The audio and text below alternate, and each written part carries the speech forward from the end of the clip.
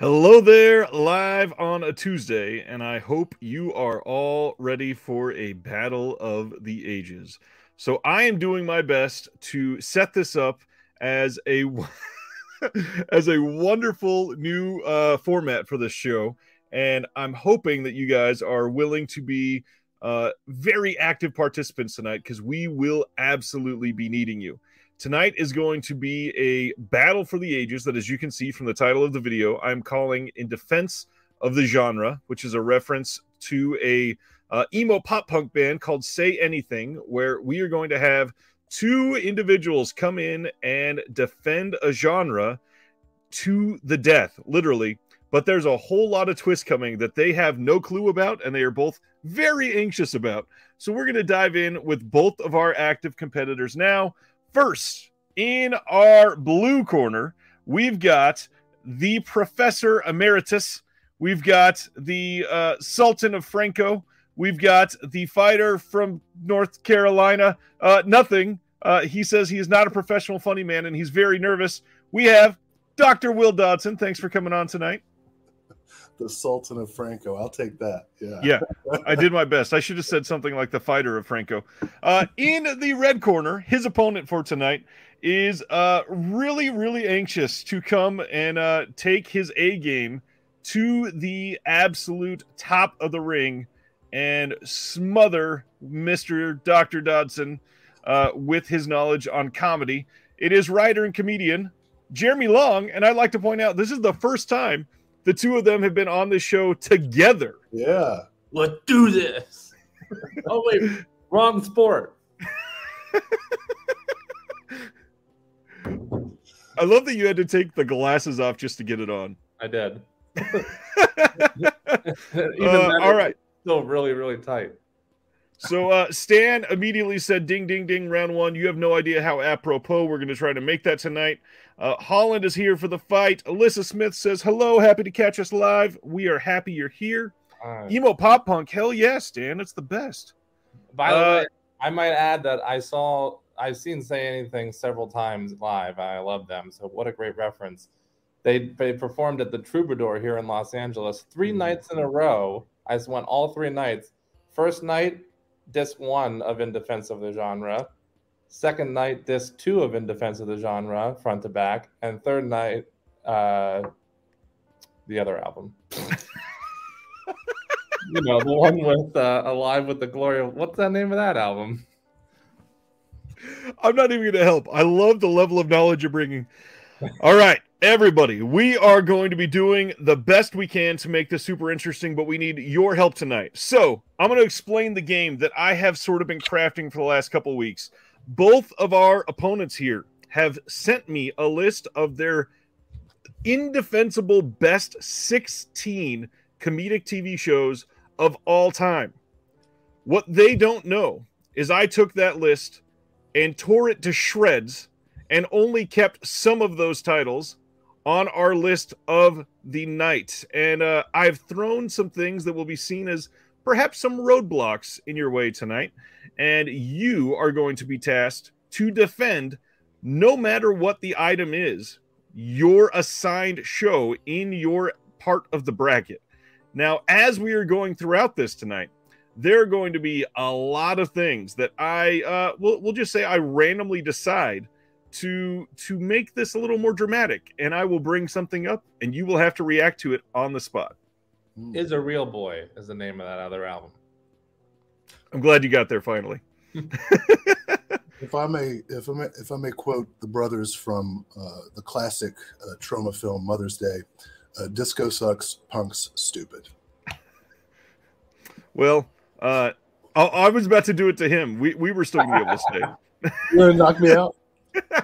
Will and I are both very nervous about this and have been for a while, I'm told. I didn't tell myself. I have been nervous. I was told that Will was nervous. And I even have my comfort food, which is peanut butter pretzels. I have my comfort food as well, which is a liter of gas station wine. Yeah. I think this is about to go amazingly. It was empty before we even started the stream.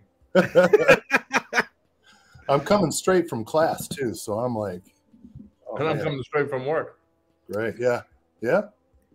All right. So we have a full 32 show bracket that we are going to fight through tonight to find out what is the best show of all time. Whoever is the one that is defending the final show that wins will be the winner of the inaugural episode of In Defense of the Genre. And as we go on, if you have any questions, please raise them.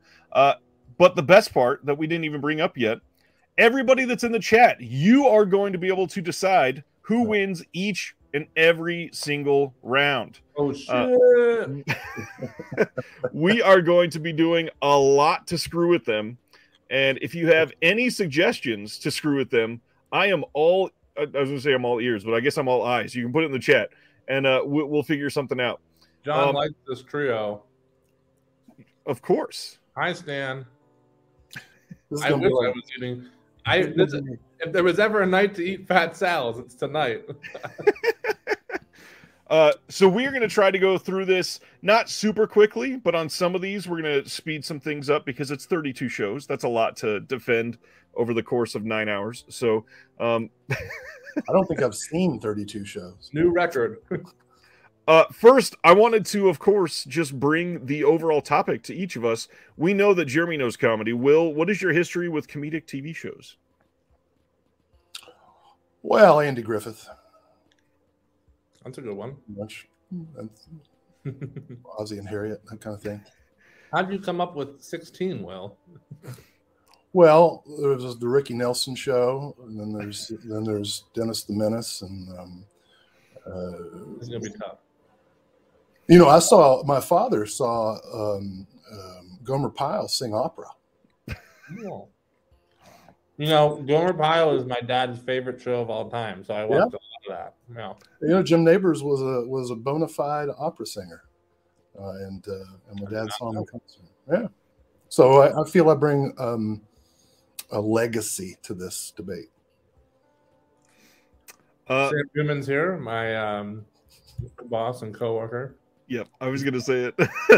Will, what is your history with TV shows as far as, like, do you watch them very often? Because obviously we all are movie people. Are you super into TV? No.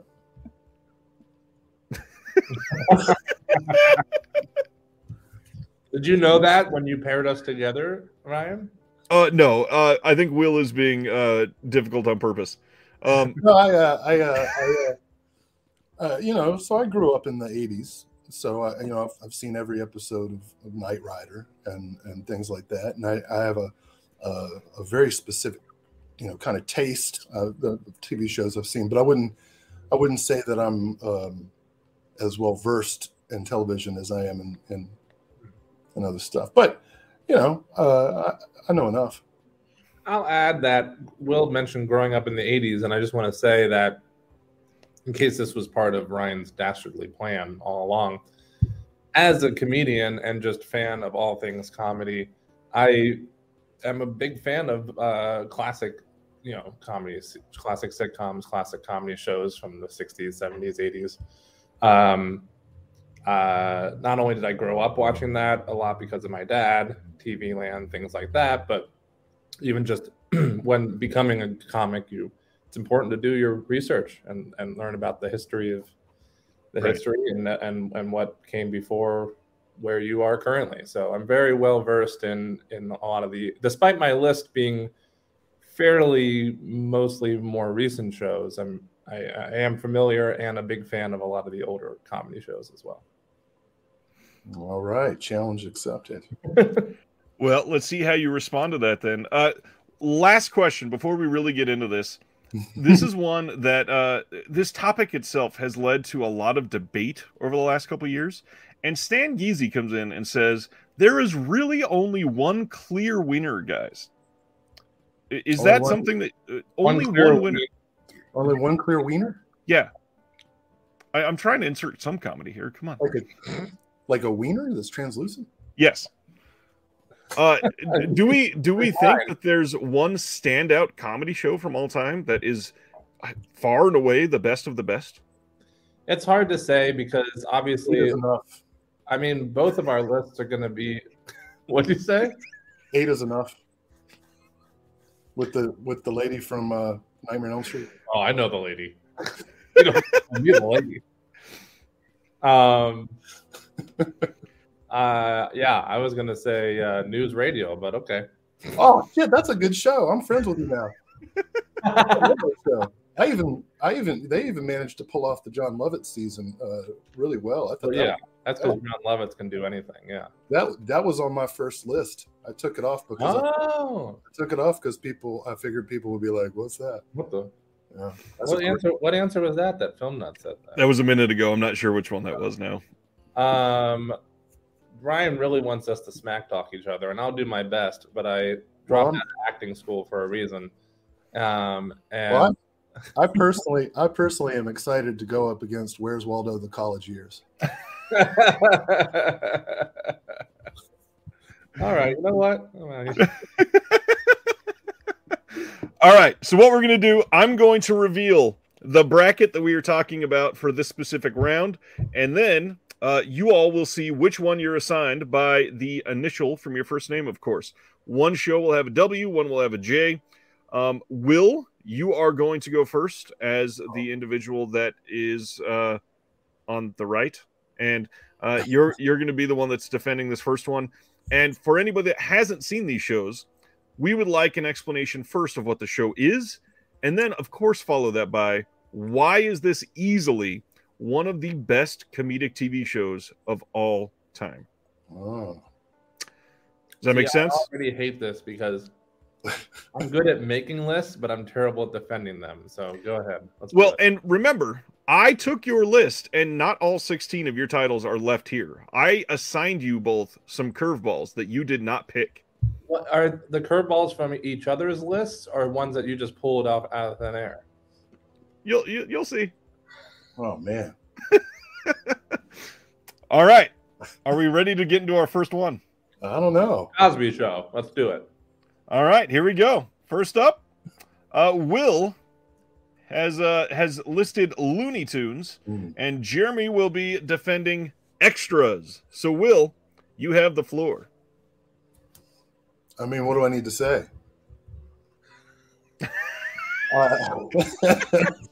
You're going to do great at this defending the genre show. Well, look, the great thing about Looney Tunes as television shows is that they're endlessly repackageable.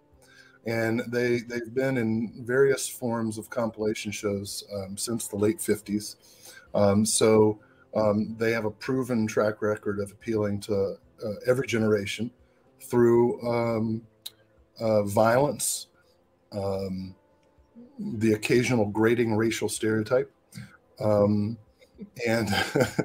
and a stable of really well-rounded characters that all have an edge to them. I think if you stack up the Looney Tunes to their counterparts at Disney, you'll see the big differences. Edge. That's my initial salvo. All right, that's your salvo.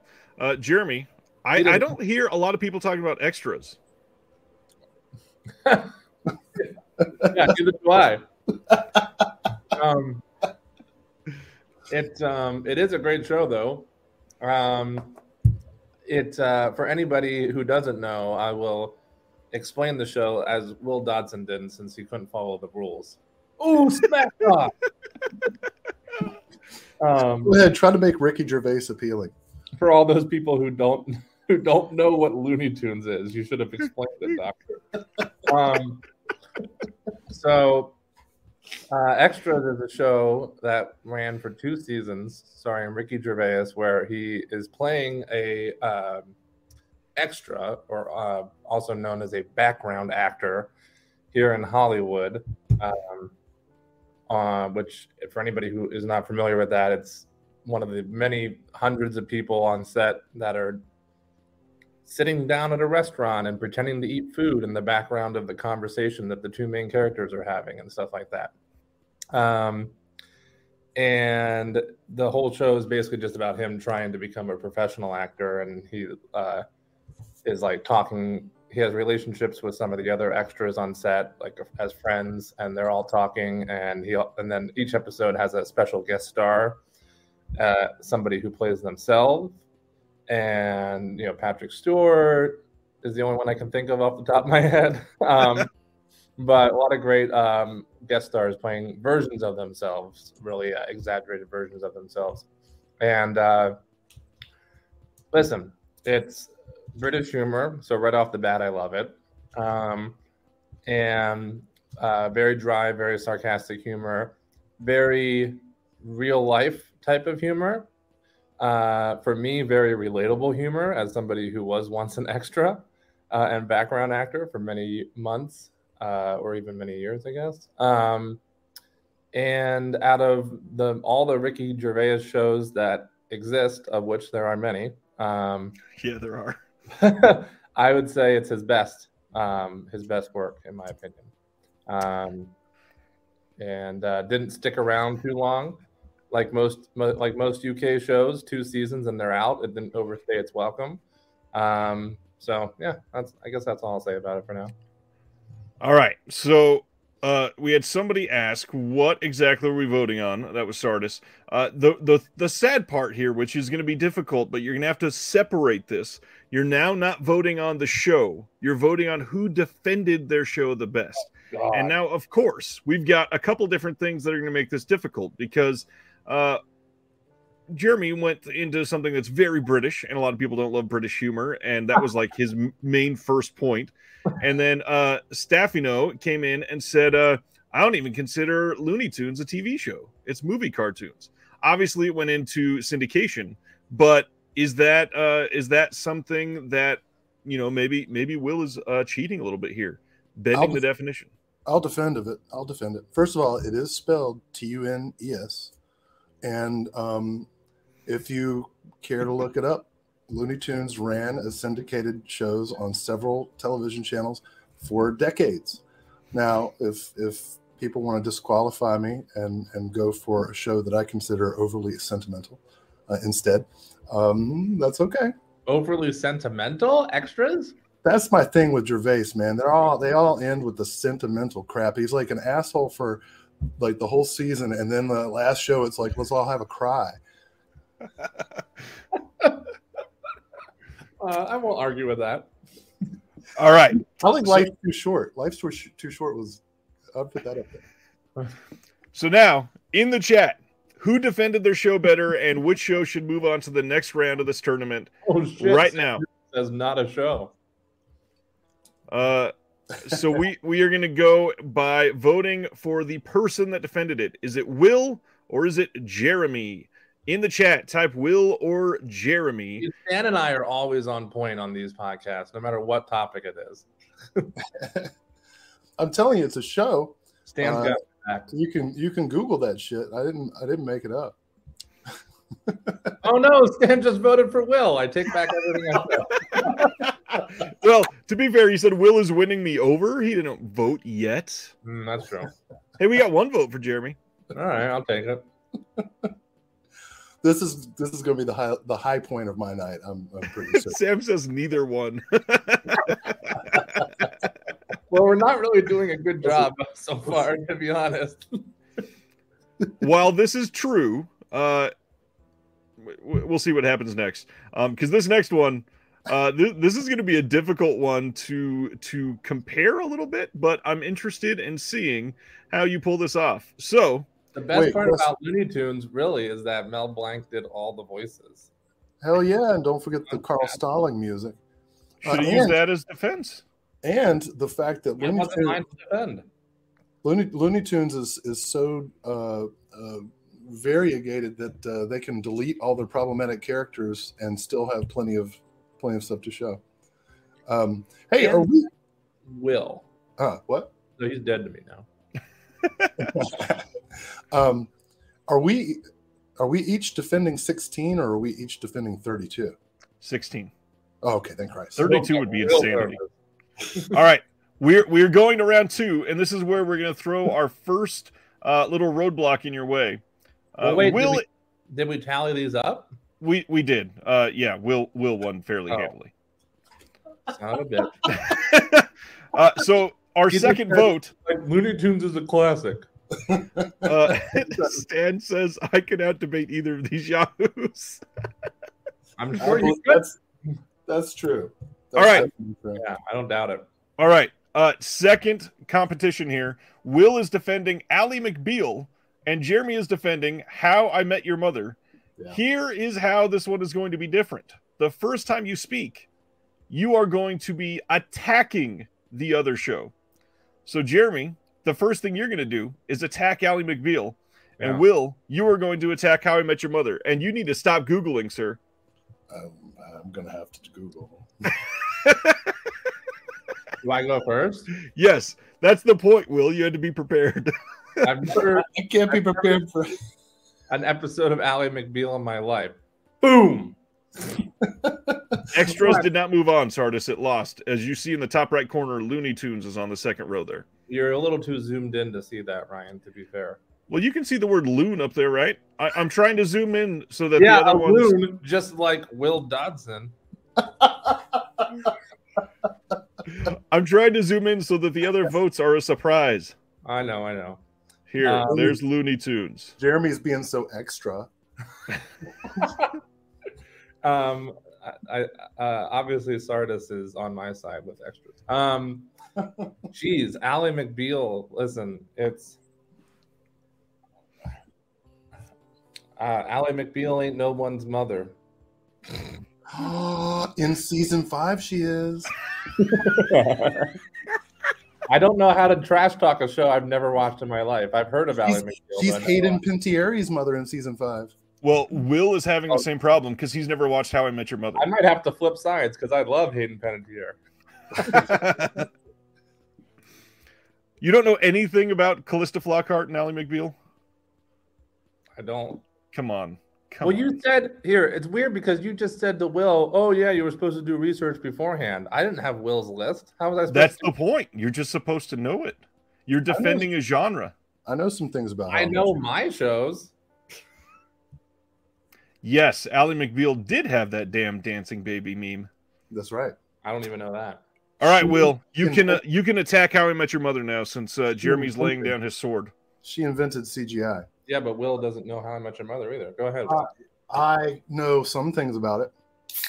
I know. You're not legally allowed to attack it because Bob Saget is the narrator and he passed away. That saddens me. But I would feel no issue attacking Full House. How I Met Your Mother inexplicably ran for like 8 or 9 seasons.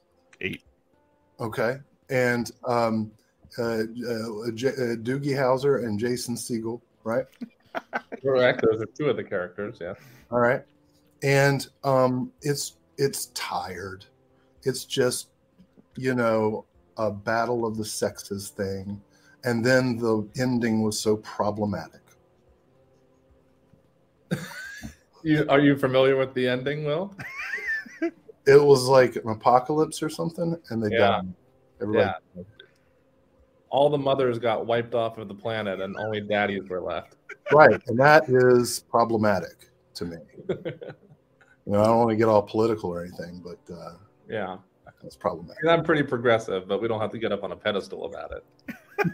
Well, now that we've done that, let's give a 30-second defense to their very empty attacks here. So, Will, why don't you defend Ally McBeal here for 30 at all how Ryan planned? Well, this one did, because I kind of expected neither of you to know either of these shows, and I wanted this one to be a train wreck. So, Will, you have this was a success for sure.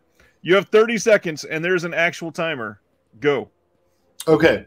Ally McBeal was a product of its time, certainly, but also was quite progressive in its gender politics, its use of debates over political correctness, its somewhat progressive views about issues around sexual harassment and what we might now refer to as girl bossing.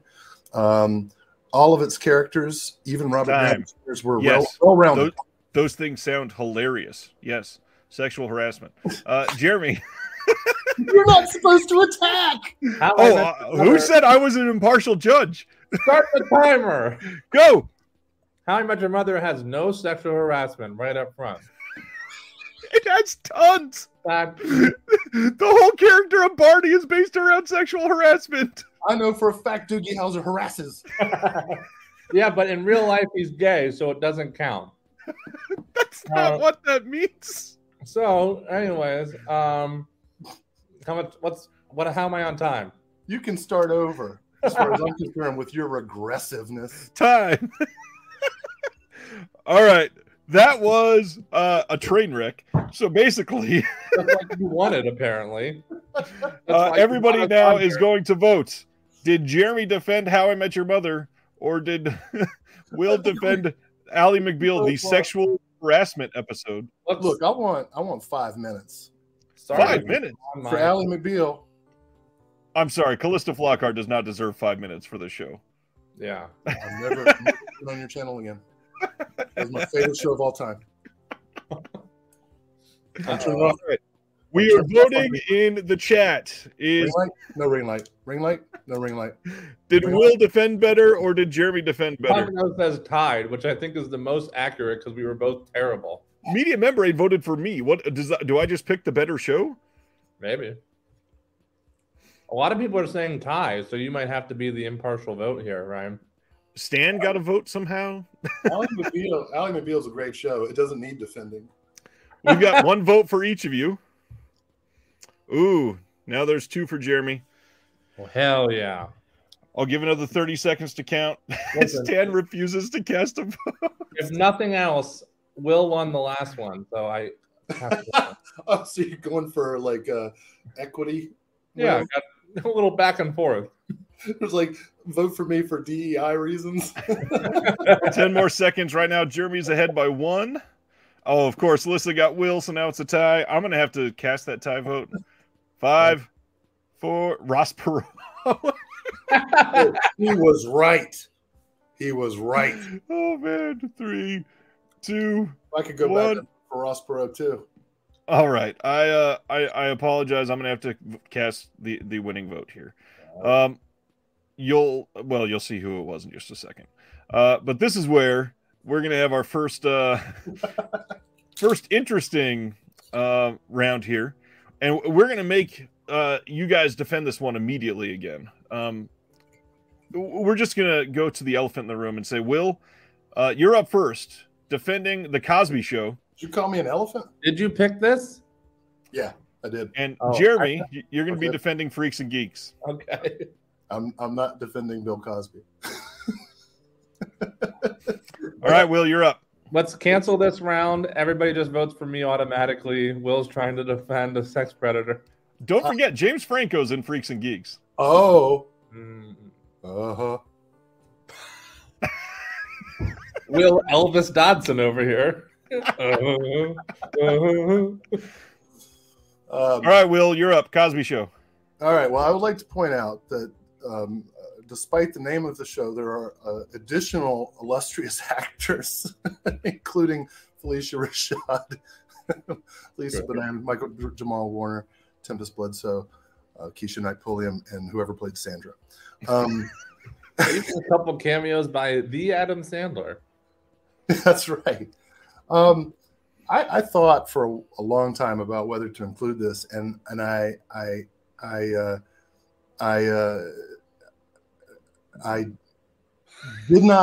did not want to include any shows just because of their like historical importance, right? I was just looking at the comedy, not who was in it, just the comedy. And I think that the consistency of the writing, the consistency and, well, really evolution of the performances, especially by what may be one of the best stable of child actors on any show, really elevated The Cosby Show. The unique opportunities they had to spotlight and platform historically important and historically under seen performers, kind of enhanced the comedy because it gave people performers chances to be seen in a comedic light when they had not otherwise had the opportunity, perhaps just been seen as dancers or singers and whatnot.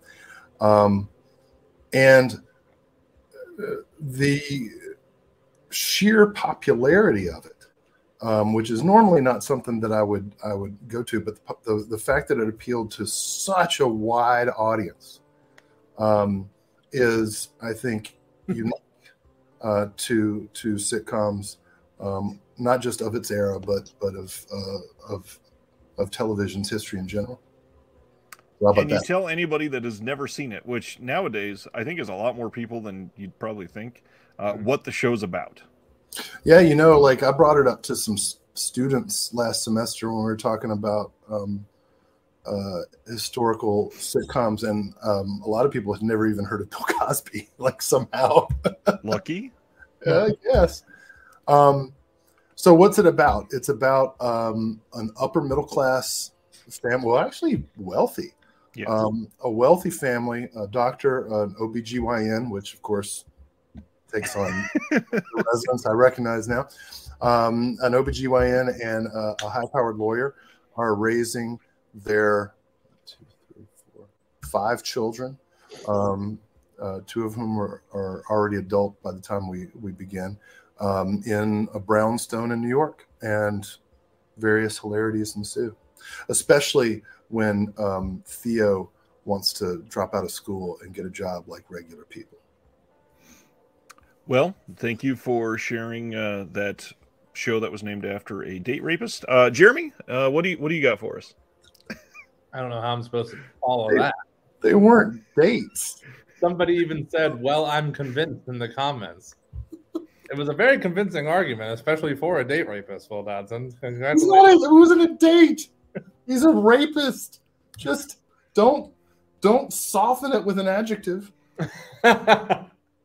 Meaning he drugged them. That's colloquially what that refers to. Serial rapist is the term I prefer. My show has nobody slipping anything into drinks that I'm aware of. Although some teenagers do get drunk. But do they slip things into the drinks? No, just actual alcohol. Freaks and Geeks is a great show, so ahead of its time that no one watched it when it was on, and it got canceled after 1 season. It launched the comedy careers of several of today's great comedy actors, including Paul Rudd, Jason Segel, Franco, who is pretty problematic too, as someone just thankfully pointed out right in the middle of me trying to defend the show. The great Linda Cardellini, obviously.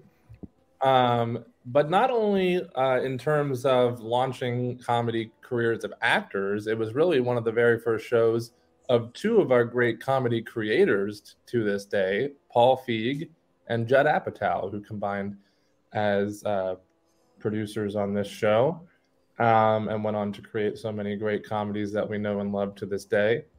And not only that, it's one of the few shows, and this is why it's on my list, that expertly weaved real life. It did lead to the underrated Undeclared. That's correct. Even more underrated than Freaks and Geeks. It's one of the only shows in my book that almost perfectly weaves together drama and comedy in a way that almost seems seamless, while other shows maybe come close. There might be a little heavy-handed on one side or the other. Freaks and Geeks just did it so seamlessly, where it's like, you didn't even, 1 minute you're laughing, the next minute you're crying or feeling heartfelt. And all the problems were not overly dramatic that the characters had. It was all real life, relatable stuff. And the characters were just so realistic and raw that it was just so easy to relate to them. When I watch it, it's easy for me to slip in and feel like these characters are real people that I know and not just actors. Which, I think is easier for a movie to do sometimes and a little less are a little more difficult for a show to do. But again, very ahead of its time. Obviously now very much a cult classic in a lot of ways, but at the time it got canceled after one season. So sad. I will have to call it there. I do have to throw in 1 point. You said that Freaks and Geeks launched the comedy career of and listed many people, one of them being Paul Rudd, who starred in Clueless years before this, and also Halloween 6. But on top of that, I was just naming people in the show. So sorry. Paul Rudd is not in Freaks and Geeks, sir. Oh no, he's on Undeclared. I got him backwards. So which one are you defending here? I'm confused now. That's what I was getting at, because that seemed a little problematic there. I'm defending Freaks and Geeks for the record. I just got mixed up on the cast. Well, I didn't say a word about a different world. All right. So I have in my mind a very clear winner for this one, even though this personally is a much closer fight than it probably should be. And nobody knows who I'm talking about, but I know this could easily go either one. Now we are voting who defended their shows better. Did Will defend The Cosby Show better, or did Jeremy defend Freaks and Geeks better? Actually, I would like to say I love Freaks and Geeks. I got into it because of the Mystery Science Theater 3000 connection with Joel and the first Servo guy. I don't mind how anybody votes. History will decide. I don't mind either, because I also love The Cosby Show, and I don't even mind. I don't even care that he's a date rapist. And Serial. Personal life aside of that man, as a comedian and respecting the history of comedy, I still have a lot of his comedy records. His comedy is still hilarious. His show is still great and very historic for a lot of other reasons, as Will pointed out. So I am also fine with either vote. Honestly, of all the people who could have turned out to be a monster, I think I'm like the saddest about this one. Yeah. I convinced Jeremy wins.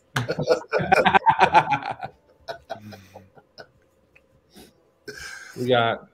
All right, so by a score of 4 points ahead of Will, Jeremy has won this round, and Freaks and Geeks. Decisive. I think I won just because of Cosby, though. I don't think I did a better job defending it, to be honest. Well, they managed to keep Franco out of the spotlight pretty well. They did. Yeah. So for this next one, I think this is going to be very difficult for one of you, and I apologize in advance because I think I won because my show wasn't called the James Franco Show.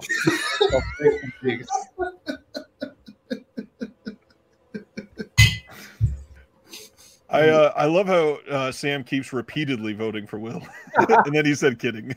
Just trying to make me quit. So I will go ahead. You didn't say there was a 1 vote max or anything. No, I didn't. But yes, there clearly is. This next one is going to be difficult for one of you, unless you surprise me and you have seen your show. I apologize in advance. We are going to keep this to 30 seconds to defend the show, just to see this be funny, so that neither one of you can look up anything. Now, remember, genuinely, 30 seconds to defend the show. That's it. 30 seconds to defend. Will, man, you are up. My hands are full of pretzel bites. How am I supposed to Google anything? 30 seconds. I can't even. I don't know. Okay, 30 seconds. I can give you 45 and Jeremy 30 if you want. No, we'll keep that. You know what? Give me 15 seconds. I like a challenge. All right. I hope that this surprises everybody. Will, you're up first defending Flight of the Conchords. Ready? Go. It's a good choice, though. Well, I'm the hip hopopotamus. My rhymes are bottomless.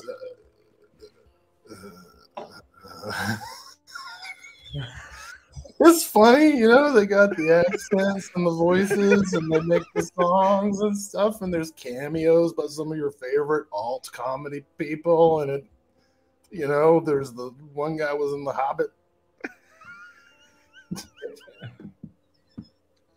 Defending the show by saying the guy was in The Hobbit. I think it was the You're one that making didn't. me feel The one a that, lot better about what I'm about to say in 30 seconds, Will. wait, is that the one? I haven't. Is that the one about the horse in therapy? Yes. Yeah. Okay, Jeremy, go. Go for it. Well, it's funny. Nobody in it was in The Hobbit, but there's. I mean, that's actually probably not true. There's a lot of guests. There's a lot of guests. Listen, it's another show that really blends comedy and drama well, which is my forte when I'm looking for a comedy show. I know we're talking about comedy shows, but for me, that's a huge bonus on a show if they can expertly weave those genres. And listen, it's talking animals. What's not to love? Okay, so is Looney Tunes all of a sudden? Hey, we already established that Looney Tunes isn't even a show, Dodson, so it's a show that beat extras.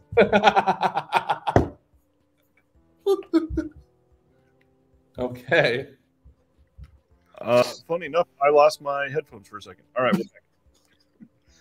Okay, so we had some questions. Did you happen to lose your headphones during my defending of BoJack Horseman? Because I could have another 30 seconds. No, thankfully it was when you were defending Looney Tunes. I think you should give him another 30 seconds because you should give him some more time. That was, I don't know what.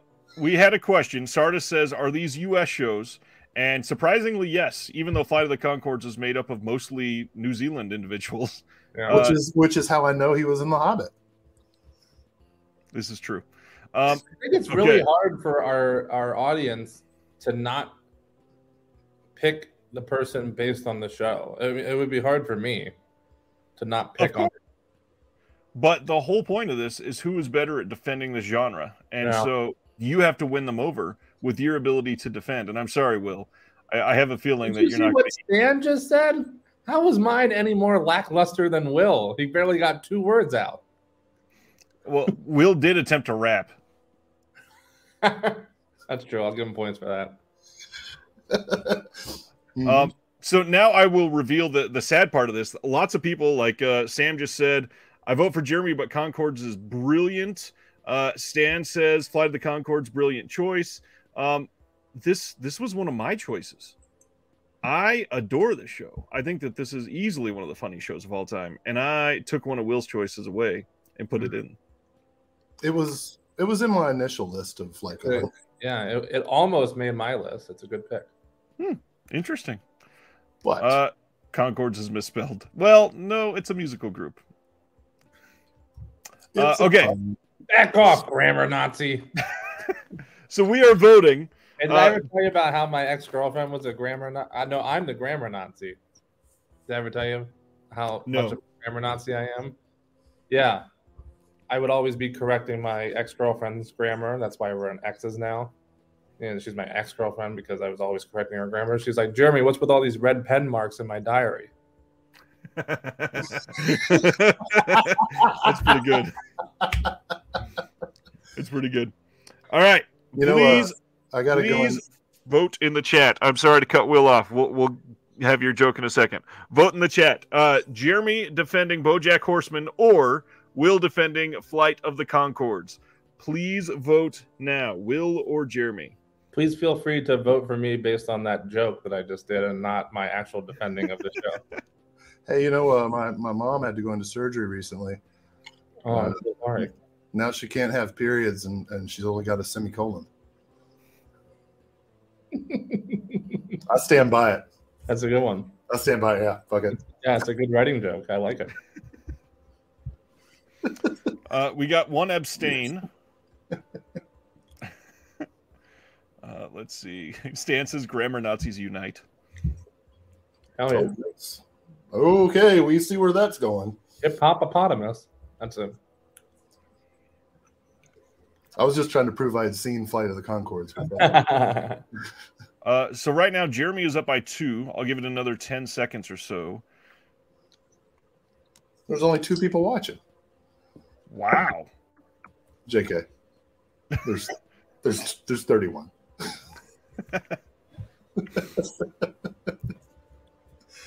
We have about the same viewership as a syndicated Cosby Show. That is a joke from my ex, Dan. Thank you for asking. I wonder how good Cosby does in syndication nowadays. I don't know if it even is. All right, that one is going to BoJack Horseman. How do we feel like we're doing at the moment? I feel better that Will isn't doing a better job because I'm doing terribly. So it makes me feel better about myself and in good company. And I think I'm also winning currently, so I feel good about that. While that's true, when we go to the next round, because you can't defend against yourself, Will is going to have to take over some of your picks. You mean Will's defending twice? He will defend against you, and you will get one show, and he will get one if it's 2 Jeremy shows together. Oh, okay. Well, why am I going to defend a shitty show?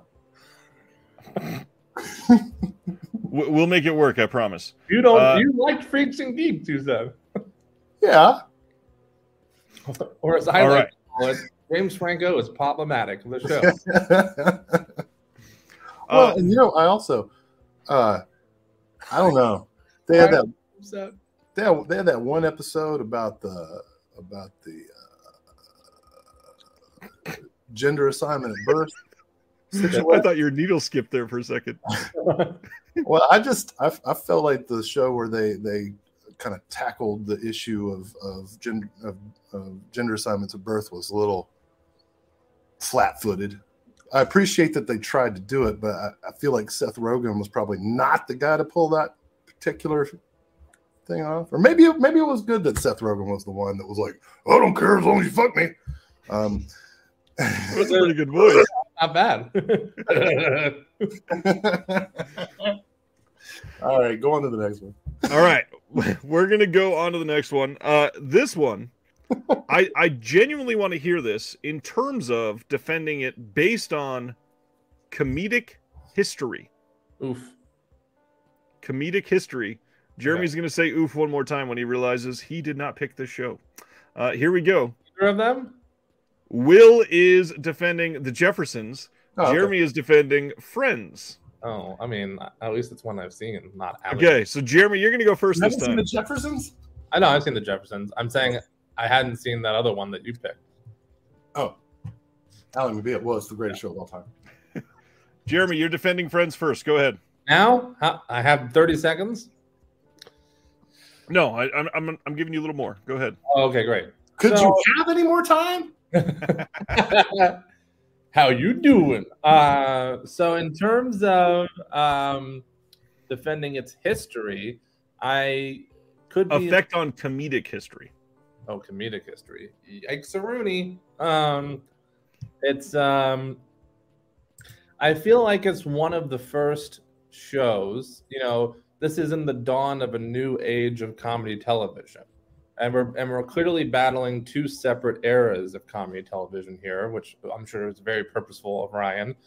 And Friends is what, early 90s, right? 94. Yeah, mid 90s. And so we're entering this what I believe to be a new age of comedy, of sitcoms that were less about what's going on in the world and things of that nature, such as something like The Jeffersons or All in the Family or Sanford and the Son, and more into the realm of relationship comedy. I was trying to think of a different word. And it's kind of one of the first, if not the first show of the era of a bunch of friends hanging out. I mean, the show's literally called Friends. But you have so many shows that came after that copied that comedic style, including shows that we've already talked about tonight, like How I Met Your Mother and That 70s Show and things like that. And this was one of the first ones to establish that kind of group dynamic. I could be wrong about that, but it's one of the first ones that I can remember. Which again, I think it's if it's not one of the first ones, it was one of the first of I don't know what I'm saying anymore. Can I only have? Can you just give me 30 seconds, Ryan? You're such a Ross. Well, I'll throw back out there too, since you're going down that route.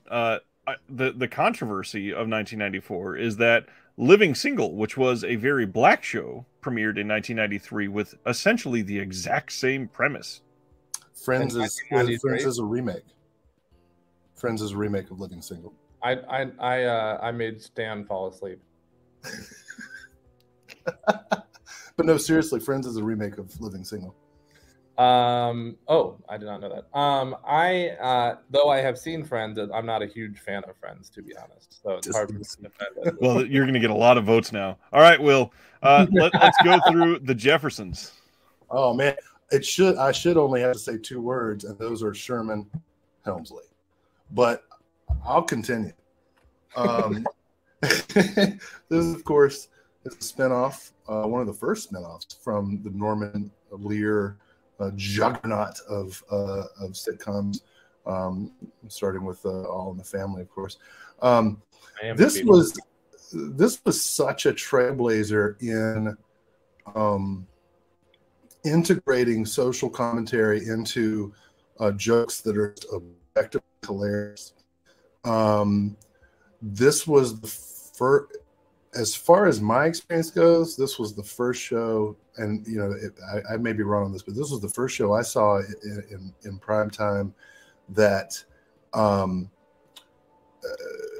put racial humor in the mouths and in the like agency of black characters.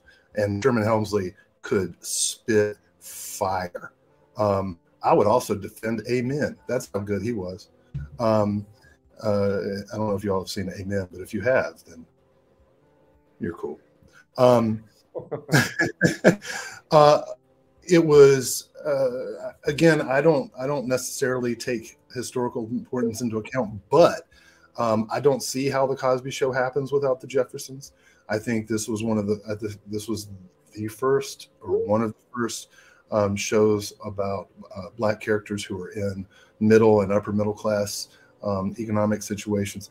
The dynamic between the characters is especially with Marla Gibbs as the housekeeper, and she got her own spinoff that was delightful, 227, after this, was just electric. The show was cast perfectly. It went for like 11 seasons or something. And am I wrong on that? How many seasons? No, it went 11 seasons. I pulled it up. To go that long and to have writing and performances that are that consistent, give me a break. Hey, I got that. All right. Jefferson's is fucking awesome. That's my defense. Well, 2 things. One, actually 3 things. If we're talking specifically about historical comedy, Will Dodson wins. If we're talking specifically about who had the better argument, Will Dodson wins. and 3, if we're talking because Will Dodson tried to defend Flight of the Conchords with a rap, I'll try and defend my show a second time with "Smelly cat, what are you?" I don't remember the words. Hey, you know what? Paul Rudd actually was on this show. That's true. Yes. Yeah. Oh, Friends launched the comedy career of Mr. Paul Rudd, everybody. Add that. And whoever said I was a Phoebe is 100% accurate. I'm proud of it. I'm just glad that people are pointing out a lot of the things that went into my choice of pitting these two against each other, because even though they weren't necessarily from the same era, they are mere opposites of each other in so many different ways. I mean, this was one of the quickest ways I went to it. Just opposite sides of New York. The whole racial tension thing about it, with a lot of the people that are against Friends because of the complete lack of diversity in the show. The amount of like genuine comedy fans that have come from both, and the different types of comedy fans that have spawned are very different from these two. And it's sad that the Jeffersons aren't still in the mouth of a lot of people that talk about comedic shows, because it's literally brilliant. Somebody give me a 4K. Mm-hmm. Mhm. That would be expensive. 11 seasons on 4K. And each season's like 28 episodes or whatever. All right, just a Blu-ray then. All right. I feel like I just completely derailed Jeremy's defense, but at the same time, he derailed his own defense. So anybody against me just giving the win to Will here for this one? Definitely. But then I sang Smelly Cat, so I think I should get at least 2 points or something. Okay, you can have 2 points. I can get up and do a Sherman Helmsley dance, but I think I'd be canceled from the internet if I did that. Ryan gave me 2 points, and much like whose line is it anyway, the points don't matter. I forgot to set up the buzzer though. I'm sorry. Is this whose line is it anyway, or is it at midnight? I have always wanted to do a show like At Midnight. Yeah, I was on an episode of At Midnight. No shit. In the audience. But they did cut to me at one point, and I went. Way to bury the lead on that one. Points. Justin says Jeremy lost points for Smelly Cat. Oh man, I tried so hard. If only you had invented Post-its. Is it because I didn't remember the words? Smelly cat, what are you doing here? What are they feeding you? Oh. Okay, this next round. This is going to get a little interesting again, and you're going to see why, because these are 2 shows that hang very much on their specific acting abilities. And you are... Will's getting a refill. You are going to defend these first based on acting alone. And then we're going to go into a 30-second defense of the entire show. But I'm really curious to see what you say based on acting. And one of these, both of you had on your list. Oh. So I'm sorry that the other one doesn't get to defend this one, especially because all 3 of us love the show. So Will, you were going to be up first on this round. Will, you were going to give us Community based on the acting in the show. Do you see what I'm up against, Jeremy? You literally didn't give that show to me when I'm wearing my Community shirt. That's pretty bad, Ryan. It wasn't my choice. I'm sorry. Who made the choice? This is how it shook up. Because I think you should leave to get more attention in life. Well, it does deserve more attention. But right. Wait, we have to defend the acting? Yes. And that's where I think you should leave. It's really possible to shine up against Community. You do? Very different shows, but go ahead. Yep, very different shows on purpose. All right, go ahead, Will. Well, there's the cast.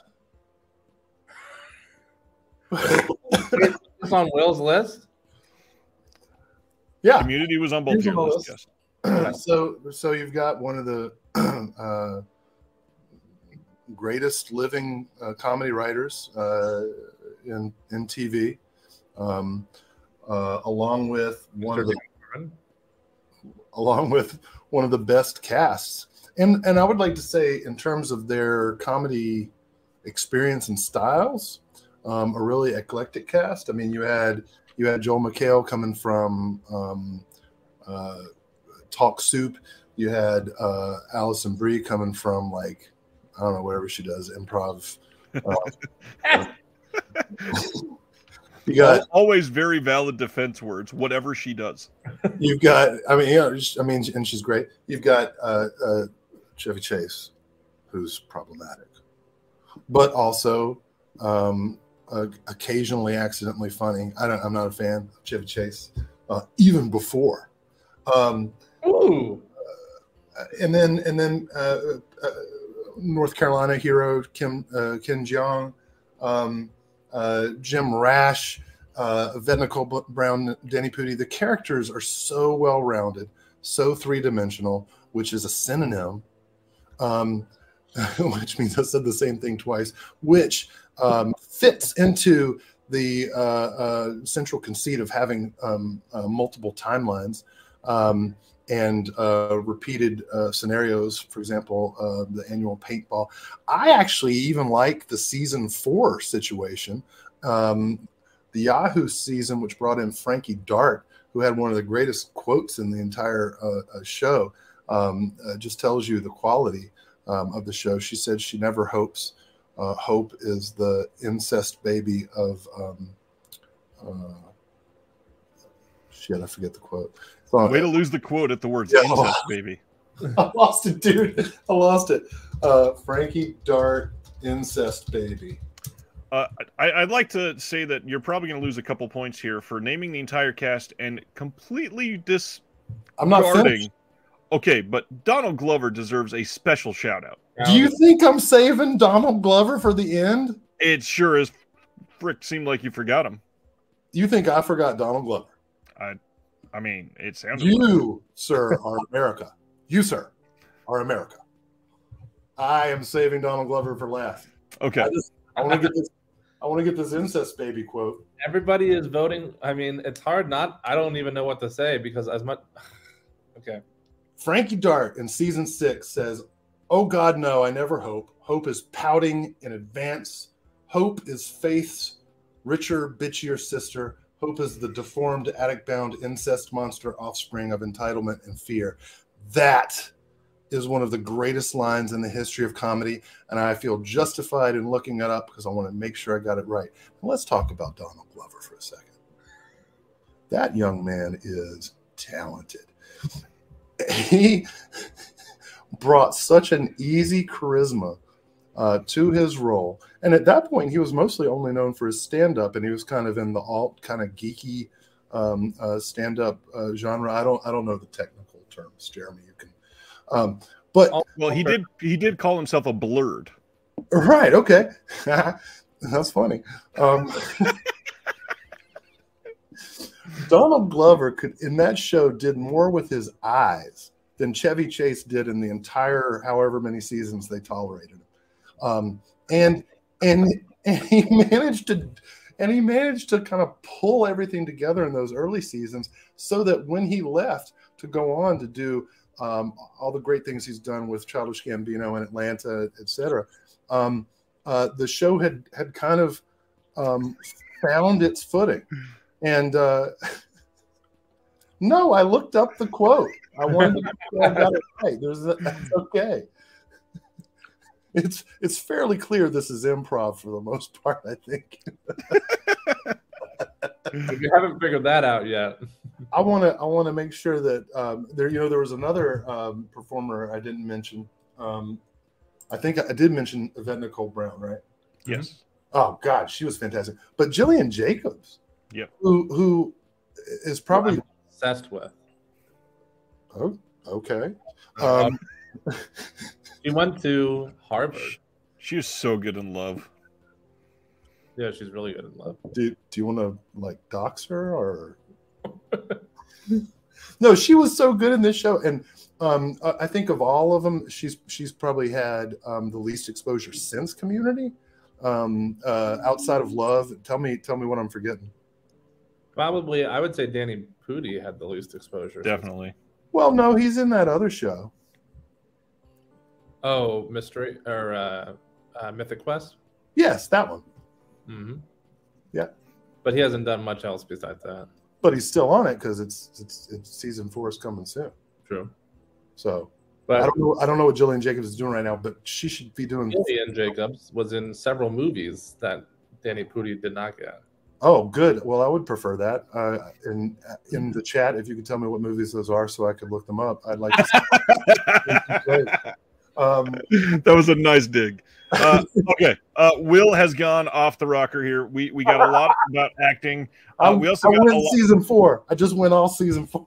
We got a lot about the actual show as well. But even though Jeremy seems like reticent to give up at this point, I really want to. Community is my favorite show of all time. It was number 1 on my list, and Ryan defiled me by giving it to Will. I understand. Had nothing to do with that. However, I think you should leave. I think has a real opportunity here to step up with the good defense because the show is brilliant. It's hard. It's a brilliant show. Okay, so 2 very different shows here. We're talking about one of the most original sitcoms of all time, with some of the best writing you'll ever see in Community, and one of the best casts. And then you got I Think You Should Leave, which is a sketch comedy show with a whole lot of people that you probably don't recognize, although a few familiar faces that you do recognize. Will Forte, a lot of Kirk. What did you just say? Odenkirk. Bob Odenkirk. A lot of people that are used to doing sketch comedy. Odenkirk, Ben Stiller Show, The Birthday Boys, Will Forte, SNL, obviously. So a lot of the familiar sketch comedy folk make appearances. But the cast is led primarily by Mr. Tim Robinson, who was also on one season of SNL, and somebody who ended up taking off drastically since this show. Not surprisingly, although he seems to be more famous than Tim Robinson now, even though the show's named after Tim Robinson, which is Ryan. You have his name, or do I have to look it up because I forget? Sam Richardson. Sam Richardson, who's been in a bunch of movies, recent comedy films, and also has his own show, After Party, now that he's the lead in, which is a Phil Lord and Chris Miller show, also very good. So it's primarily those two, and apparently they've been friends for a very, very long time and used to have another show that is absolutely hilarious called Detroiters. But it's just in an age where I personally feel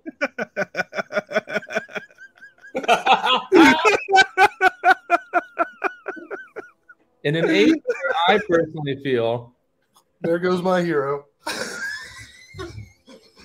I don't even know what to do now. How am I supposed to follow that? Oh man. In an age where Jeremy gets full screen for his passionate response, says Sardis. In an age where I feel the art of sketch comedy, at least on television, has severely declined. A lot of the more recent years of Saturday Night Live haven't, for me personally, haven't been very impressive. Obviously, the 70s, when it first started, was the golden age. I also really liked the 90s a lot, and then it started going downhill for me. But, you know, I digress. We got some classic sketch comedy shows like Monty Python, the very underrated Mr. Show, obviously SCTV, all great options that didn't run as long as Saturday Night Live and get a bit overwhelming. But my point is that type of show had seemed to have died out as of late, besides Saturday Night Live, which is just going to go on forever apparently. And in comes this independent, straight to streaming Netflix sketch comedy show with, again, a lot of people that primarily a cast of characters that most people are not familiar with, and by face or by name, and and just knocked it out of the park because the writing is so strong and the acting is so over the top that it literally singles itself out from just about any other sketch comedy show in existence. And wow, I feel like I'm not rambling any more or less than Mr. Will Dodson. But it does. It stands out because it's just so ridiculous and over the top. And, you know, certainly sketch comedy shows have done that before. I would say most specifically Monty Python of all of them. But it really just doesn't – it just is not afraid to go there with the most out there bonkers, ridiculous stuff. And by the way, one of the other things that makes this show as a sketch comedy show so brilliant is that I already mentioned how strong the writing is, but the writing is so strong that you can have a laugh out loud, like crying, laughing sketch in one location with like 3 people. Yeah. Many of the sketches in that show, they're in an office, like an office room, like I'm in right now. They're in whatever one, you know, at one, like at the living room. It's not relying on big spectacles in terms of scenery or environment. It's not relying on a huge cast of characters. Most of the sketches are primarily small. What? I'm glad Ryan's amused. Ryan, Oh, that's a lovely comment. Oh man, that was really funny. I don't know how I'm supposed to defend the show when I'm being raped in the comments. Anyways, Hate rape, sorry. It's just it's another show that I don't know what else to say. I think I defended it enough. It's not afraid to go to the absolute absurd. It's so over the top that it's the perfect mixture of over the top acting with brilliant writing combined together. Brilliant writing. I remember one of my favorite lines: "Slopping some pig shit with fat fucks." That was there. I remember that one. Brilliant. Have you watched all of I Think You Should Leave, Will? That's like those guys should teach a class. That's up there with your quote from from Community that you. No, it's not. Yeah, no, it's not that quote. That quote. That's life. Will, have you watched I Think You Should Leave? Yeah, I saw some of them. That was the one where the guy wanted to like. He was like taking a tour of a house and wanted to like find some place. Okay, we're gonna put this one in misery because. Hold on, I do want to say that despite however well you think I defended it, which is probably not good based on the comments. If you get anything out of this broadcast, I urge you to watch this show, like legitimately. It's very underrated. Not enough people watched it. It's crying, laughing, funny. It's amazing for repeat viewings. It never seems to get old. So if anybody watching it has not seen it yet. Zombies ate my arm, said Jeremy printed it. So Jeremy is not helping right now. I will just say I genuinely feel that Tim Robinson may be the best sketch actor ever. Just based on his performance. I'm not helping it. I'm encouraging everybody to watch it. Well, you're not helping the defense for sure. According to the Mark Twain Award for American Humorist, Adam Sandler is the greatest sketch comedian. Wait, say again? Well, according to the Mark Twain Award for American Comedy, Adam Sandler is the greatest sketch comedian. Is that true? He won a Mark Twain Award? Yeah, last night. Like yesterday. Anyways, so we're gonna vote because this needs to get taken out behind the bar. All he did was okay.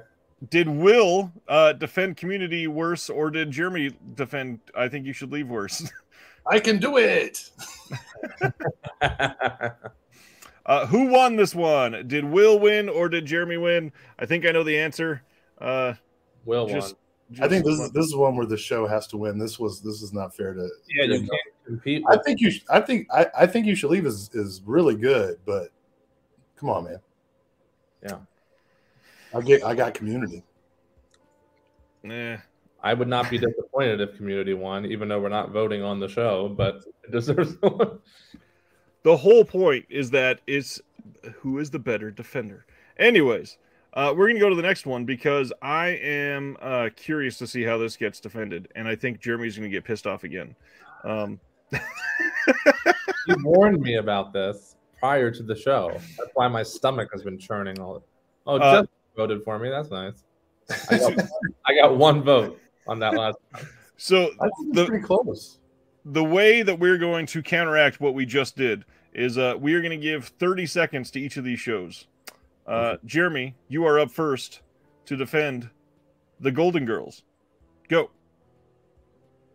I mean, Betty White, rest in peace, is...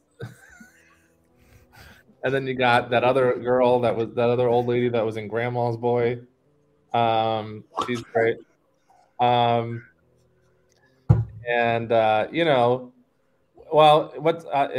this hurts. One of the first shows to have all female leads, so got that going for it.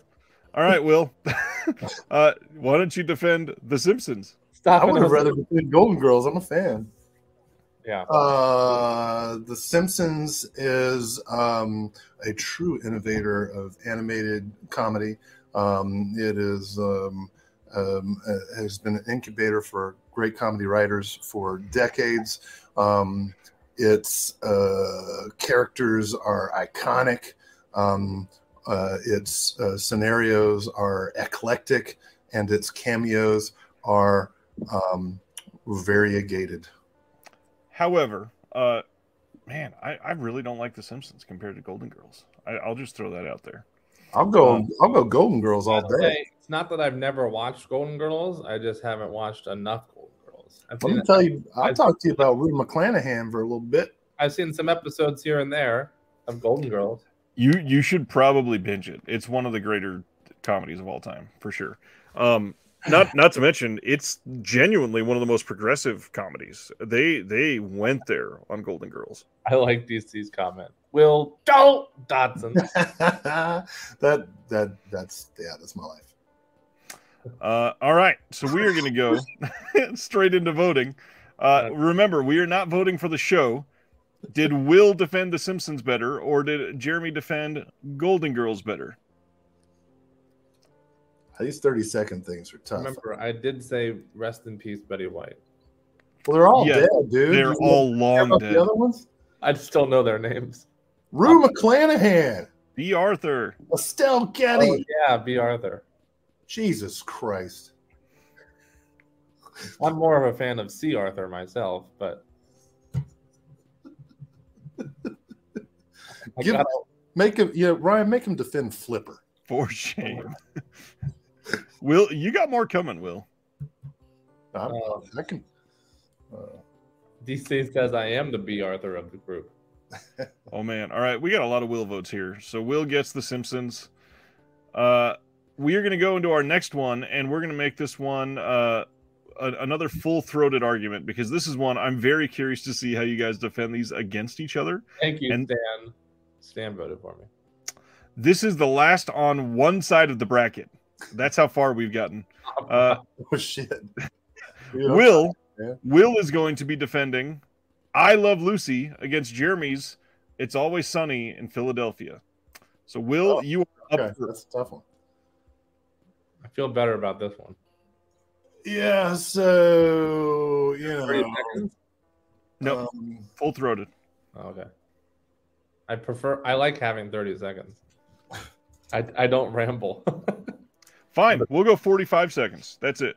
We'll get a little more time, because I feel like these deserve a little more time. You can give us a minute if you want. I just don't 45, go. I've always been known as a full-throated individual. Well, you wasted 8 seconds to say that. I wouldn't waste it. Look, Lucille Ball is the grande dame of American comedy. She and Ricky Ricardo created a show that became the template for sitcoms to follow. The scenarios are eclectic, eccentric, and at times incongruous. And her performances melded the hysterical with the subtle in ways that have never been seen since. And did I mention Ricky Ricardo? Funny guy.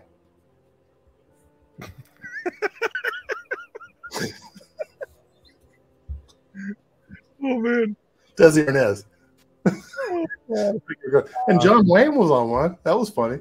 I like the John Wayne episode. All right, Jeremy, 45, go.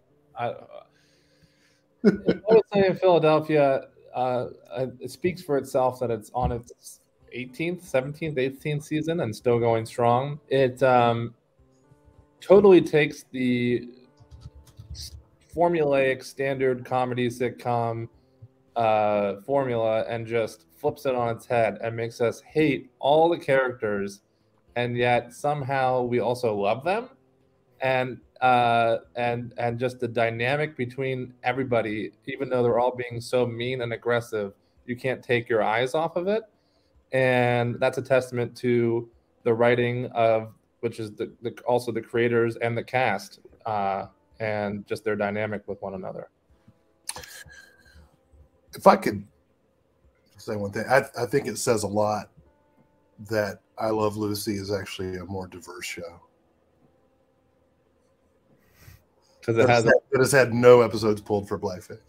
I just want to say, That's because blackface was legal back then. No, I looked it up. There were none.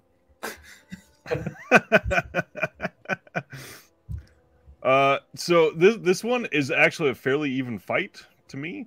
I think both of these are really, really great shows.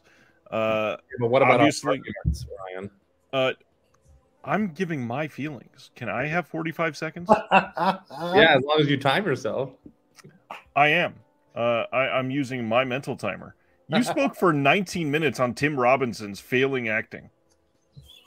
Not failing acting, his unknown and his. Oh, sorry. Your argument was failed about his acting. I got that backwards. Harsh.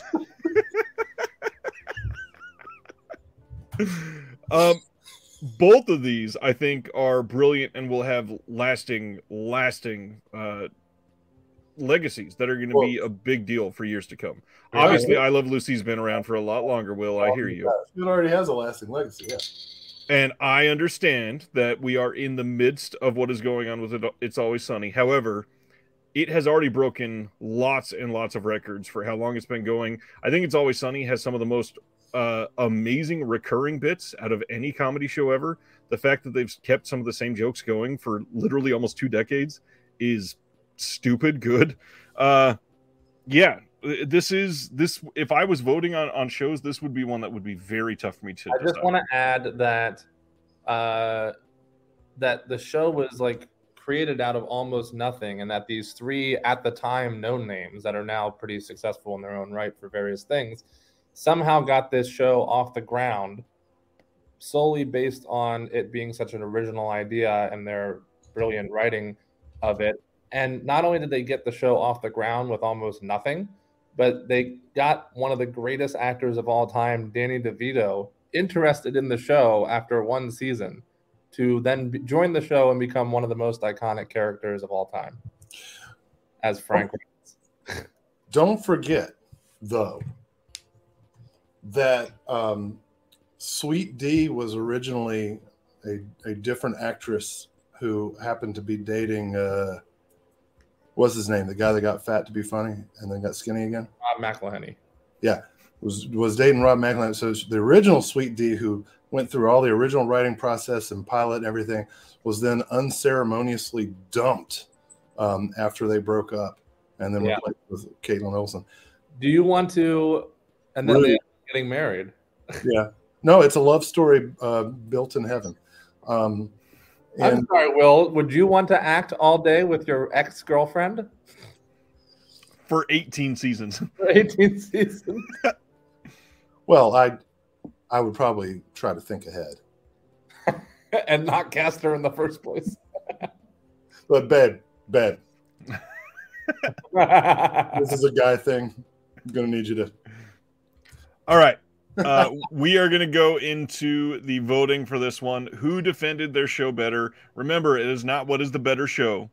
Did Will defend I Love Lucy better, or did Jeremy defend It's Always Sunny in Philadelphia better? I agree with Zombies Ate My Arm, by the way. That is a tragedy that it has not been like officially recognized in that way. That's true. It is a really great show. I'm going to get worse and worse. What are we on, 8? Yeah, what are we on?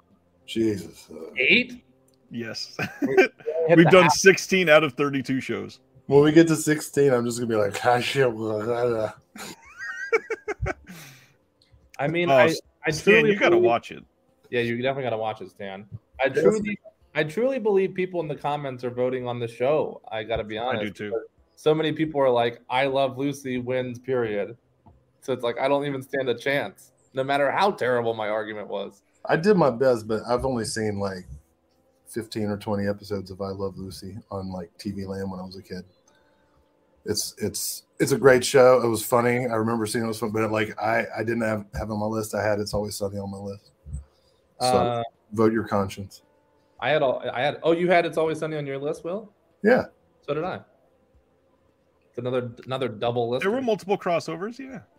Yeah. All right. I think our lists are pretty close, actually. Like, we're going to be friends, man. No. No? No. They were not. Well, you can be friends, but they were not very close on the list. Why do you have to puncture like that? Because I'm a realist. It's okay, Will. We can still be friends. Wow. After All right.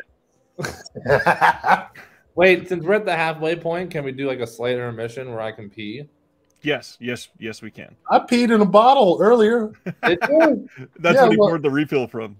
When Ryan puts you in the solo, when Ryan gave you the solo screen, I was like, oh yeah, you have perfect timing. I peed in a bottle. All right, go ahead, Jeremy. All right. So this is not going super well. I sacrificed for the show. You see what I'm saying? Yeah. Please don't tell me you actually peed in a bottle. Yeah, I peed in a bottle. Oh man, I've done multiple 5-hour shows on this already, and I've still. Unlike math nerd Jesus, I turned wine into water.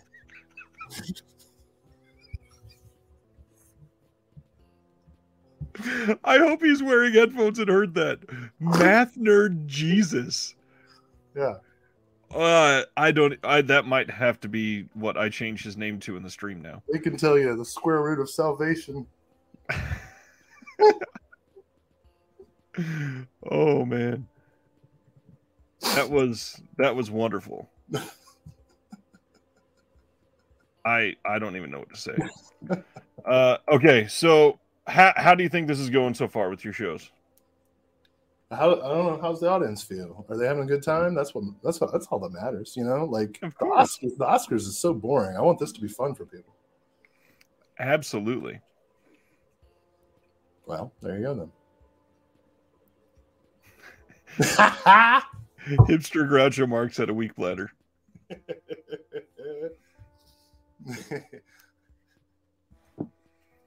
Oh, man. So much funny stuff going on. Hey, this has been fun. Yeah, we should do this more often. Well, just wait. Whoever wins tonight might have to do it more often. Oh no, are you gonna have like a battle royale? Maybe. Hey, you know what they call a battle royale in France?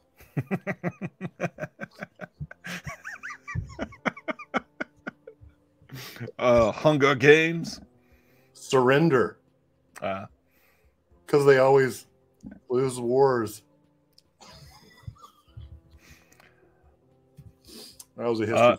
Sibner says, why not movies? The next episode that I'm already setting up is movies. Me and Flip going against martial arts movies.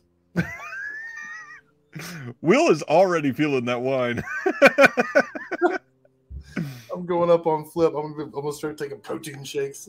Some Rocky shit. I'm actually very excited for the next episode, and we'll have to talk about it after because it's going to be a wild one. God damn, I don't think he's peeing, man. Well, he is at his work office, to be fair. He literally just stayed at work because he got off work right as the stream started. I'm at work. You live at work. I peed in a bottle. This is true. I sacrificed for Not only am I still at work, but the bathroom's on the other side of the office. Dang. That stinks. I'm making shitty reality television here, Will. Get me a break. All right. As I was walking away, I heard Ryan say, "This is not going well." But didn't you want it to go badly, Ryan? In a on sense? certain rounds, yes. We are going to get overall like it is. Change his name to Jeremy Long P. I was holding it for a while. I already did change his one of his names, so you can change that. Wow, I didn't know you could change that. Oh man!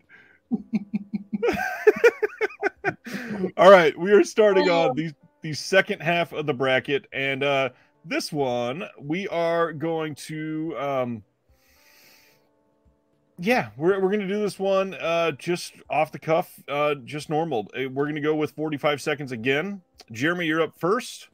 You're going to be defending 30 Rock. And Will, you're defending the Adam West Batman. Yeah. Jeremy, time starts now. Oof. Oh, my goodness. 30 Rock. Gosh, I don't even know where to begin. I don't know where to begin with 30 Rock. It had a great cast of characters, all fresh from SNL. and no blackface that I remember. Yep, they did. Oh, they did? Yep. Well, see, I'm all my argument's already going. Usually, you're pretty safe saying a show did not do blackface. But apparently, with all my picks, I can't catch a fucking break. Oh man, how did you get both of those back to back? Oh man, It's your fault. I know it was perfect. Wasn't on my list. The best part is it wasn't on Jeremy's either. Not on my list. Now listen, I enjoyed 30 Rock, but it's been so long since I've seen it. Did you? Huh? Did you? No, I do. I actually have all the seasons on DVD. It's a good show. It just isn't at the top of my list, and I haven't probably seen it since it was on. And that was rough. I didn't even know what to say really to defend it. How do you not defend it immediately with the words Tina Fey? Well, I did say fresh from SNL writers and actors, including Tina Fey. No, you didn't say including Tina Fey. That sounds pretty minimized. Tina Fey is included in that list, obviously. All right, Will. 45 seconds with Adam West. Ready? Go. Can do. Camp. This show brought queer humor to the mainstream. It brought it to prime time. It gave us the opportunity to see actors like Vincent Price as Egghead, Cesar Romero as the Joker, Burgess Meredith as the Penguin, and on and on and on. The guest roster each week was amazing. The performance by Adam West is iconic. Absolutely iconic. The kind of thing that William Shatner had to have studied. Adam West brings a standard to camp seriousness that has never been exceeded. He is the king of playing it straight. It's the kind of show where you have to paint a mustache, and that's where we're at. Absolutely. I'd like to say that Paul is correct, and Stan is also correct. And also, goodbye, Sardis. Good riddance. Jeremy is not happy with Sardis tonight. I mean, Julie Newmar, yeah. I mean, here is a good question that we can debate before we do our vote. Is Batman strictly a comedy? Because I don't know, because a guy dresses up Bat and has a little dude with green underwear running around with him fighting crime. That shit's fun. Technically, you could argue that with a few of tonight's, like something like Community or It's Always Sunny are 100% strictly comedies. Is something like Freaks and Geeks strictly a comedy? I don't know. There's a lot of drama in it. Well, all sitcoms have very special episodes. So, I mean, you can have serious stuff in a comedy. I challenge anyone in the audience to name something non-comedic in Batman. I still consider it a comedy, though. And I didn't even get a chance to talk about how great Burt Ward was in that role. Talk about two roles for actors who are born. All right, I just muted Will. He doesn't realize it. He had his 45 seconds. I unmuted him and he wasn't making sound. That was perfect. I loved that. Okay. So Burt Ward once came into the Red Robin I worked at in Hershey, and I was his server. That's interesting. Didn't Burt pretty famously keep living in LA for decades and decades? Right. He was there for some kind of convention of some sort. He literally came into a Red Robin. Yeah, he had. Well, it was one of the only places to eat in the small town that I was from. Still, that must have felt some kind of way. Did you offer him a Bat Robin burger? I offered him a hug. Poor soul. Okay. Did Jeremy or Will defend their shows better? Jeremy defended 30 Rock. Will defended Batman. I didn't actually defend 30 Rock. This is true. Frank Gorshin was so fucking good in that show. Please vote in the chat. I'm going to fall asleep to Batman tonight. Also, I kind of want to throw out there, Batman the movie, very underrated. Oh my gosh. Extremely underrated. So good. We'll leave inconspicuously through the window. DC is right. DC is right. Points just for that. Hey, I defended the Cosby Show though. That's true. That's a different kind of blackface. I'm not sure if I should laugh. That's like the tagline to tonight. I'm not sure if I should laugh. Yep. Jeremy, For the Cosby Show, did you smell this napkin? Jeremy, we're gonna do the same thing to Will that we've done to you a few times. So Will, Blackface show. You're gonna give me Amos and Auntie? wow. Defend Tropic Thunder. Go. Anyways, we are going to go into Soul Man. No sweat, Stan. this one's going to be interesting because they are not very similar at all. Jeremy, you're going to go second on this one. Will's going first. Will, you're defending Spaced. 45 seconds. Oh, hold on. Before you start the clock, I need you to tell me what that is.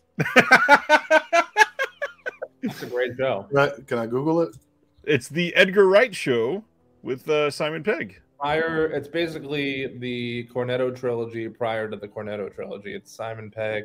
You're saying words that could be, I don't know what language you're talking. Cornholio? What? Cornetto? Cornetto trilogy is what's known as Shaun of the Dead, Hot Fuzz, and The World's End. Those three movies. Have you seen those? Yeah, they're called Cornetto? It's called the Cornetto trilogy. Cornetto trilogy. It's called, well, technically it's called the Three Flavors Cornetto trilogy. Yeah. Huh. In the UK, they have a type of ice cream called Cornetto, and it comes in 3 different flavors. And when Edgar Wright went out to make these 3 films with both Simon Pegg and Nick Frost, that's his name, he saw it as basically 3 different flavors with the same actors, so he called it the Three Flavors Cornetto trilogy. So is this like a Red Dwarf type of show, or? No. It's not. I mean, it's a similar style of humor, I'd say, as Red Dwarf, but not the same in premise or anything. I almost feel like you should have tried to just defend this with the word spaced, and we should have just not told you anything.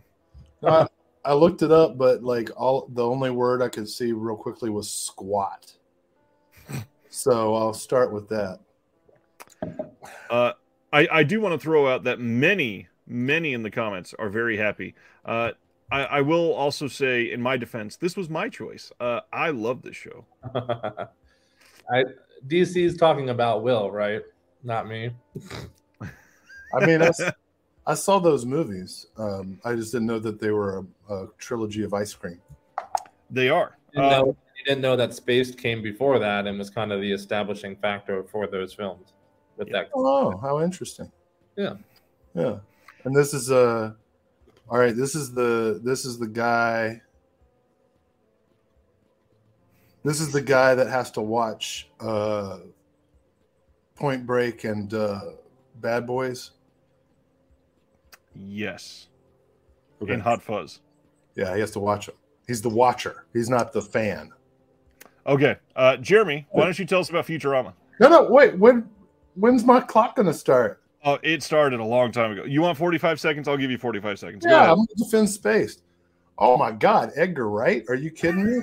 This guy loves ice cream. And you know what else? You know what he hates? Squatters. And the best way to preserve ice cream and prevent squatting is to go to space. And in doing so, Edgar Wright brings a stable of cutting-edge English comedians to engage in wordplay and the occasional bodily humor situations, but in space. And so that makes it even, because of the gravity. You know what I mean? That shit's funny. I want to say 2 things. One, Will defended that rather well for knowing nothing about it, actually. Yep. I'm very impressed. Number 2, they are not in space. Not at all.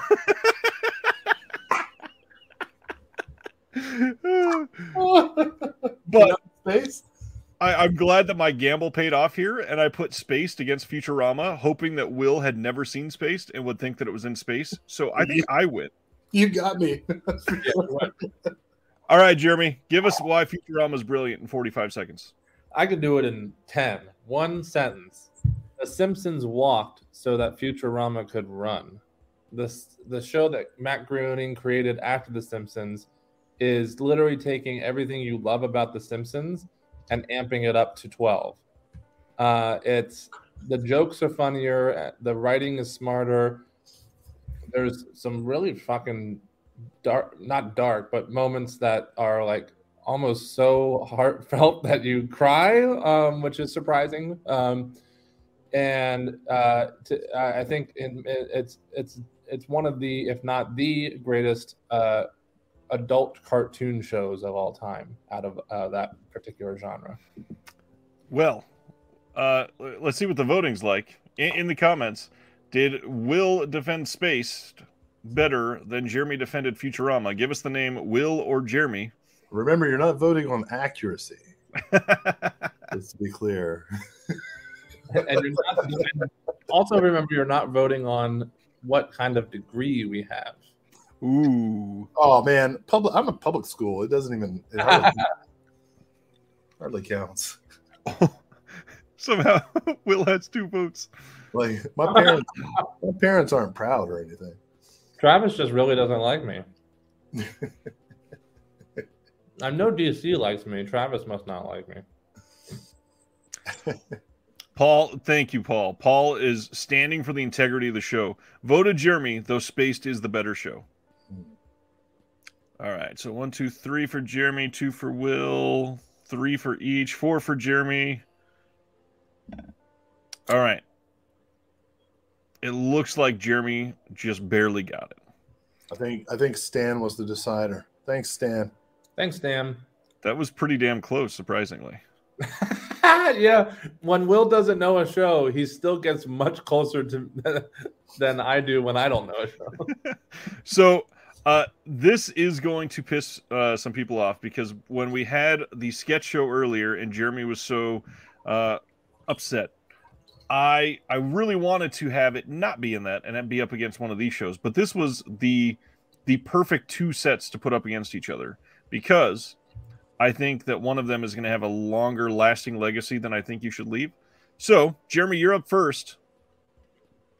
You're going to defend Nathan For You, and Will, you get to defend Saturday Night Live. And this one, you're going to have 1 full minute. And I want to hear not only why you are defending the show, but why specifically it's better than the other show as part of your argument. Your time starts now, Jeremy. Nathan For You is really one of a kind, I would say. It takes I thank you, Travis. I'm using up my time to thank you. A very, I think, not very well known at the time, Nathan Fielder, comedian and sketch comedy actor, and the premise of the show, for those who don't know it, is in the most completely serious way possible. He goes to different businesses or different people and tries to help them with a problem, and his way of helping them is the most ridiculous possible thing you could ever think of in the most roundabout way. It's better than Saturday Night Live because it hasn't overstayed its welcome, and it's honestly, it's just, I think I said it in one sentence. It's one of a kind. I don't think there's another show like Nathan For You, period. Before Will goes, I haven't watched, have you, either of you watched the rehearsal yet? I haven't seen anything from it. Is it decent? I have. Yeah. It's very different from Nathan's and from For You, but the same kind of humor. So. We all right, Will? Okay. 1 minute starts now. Go. Forgive me, but I thought the whole premise of Nathan For You was that he overstayed his welcome instantly. I thought that was like the whole pitch.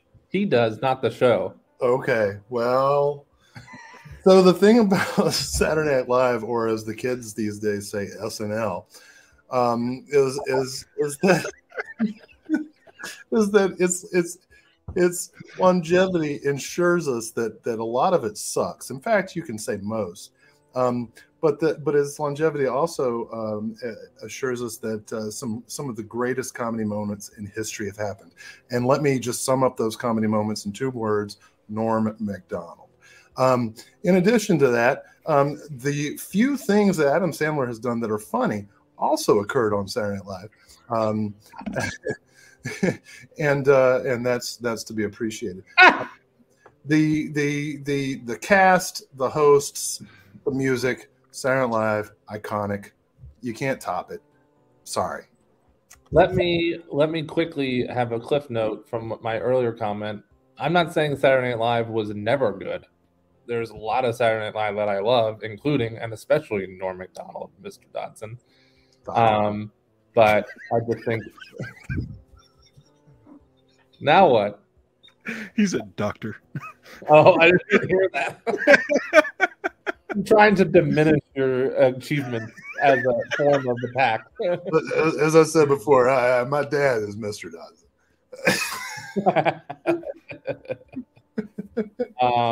I actually do also agree with Travis. In a lot of ways, I think The Rehearsal is better than Nathan For You. Crazily enough. I think that supports my argument then. Even though it's drastically different. No, it just means Nathan Fielder is better than current Saturday Night Live. I will say, and this is going to well, I'm not going to say it. Let the people vote first. I will say the final episode of Nathan For You is one of the best episodes of TV of all time. It absolutely is. And I will also just say that my favorite episode of Nathan For You is the one with the Best Buy TVs and the price match. Alligator. That's my point when I said one of a kind. If you watch, just take that episode in particular, and you will never see anything else like that on TV. Yeah, but what about that one time when Jim Carrey played the lifeguard at a kiddie pool? You're thinking of In Living Color. No, I'm thinking of SNL.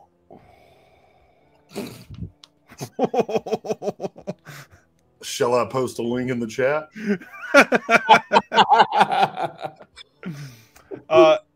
Before we vote, one question to defend or for or against your choice. The common argument with Saturday Night Live is that everybody thinks that every era of Saturday Night Live sucks, except for when they were in high school. So hang on a second real quick.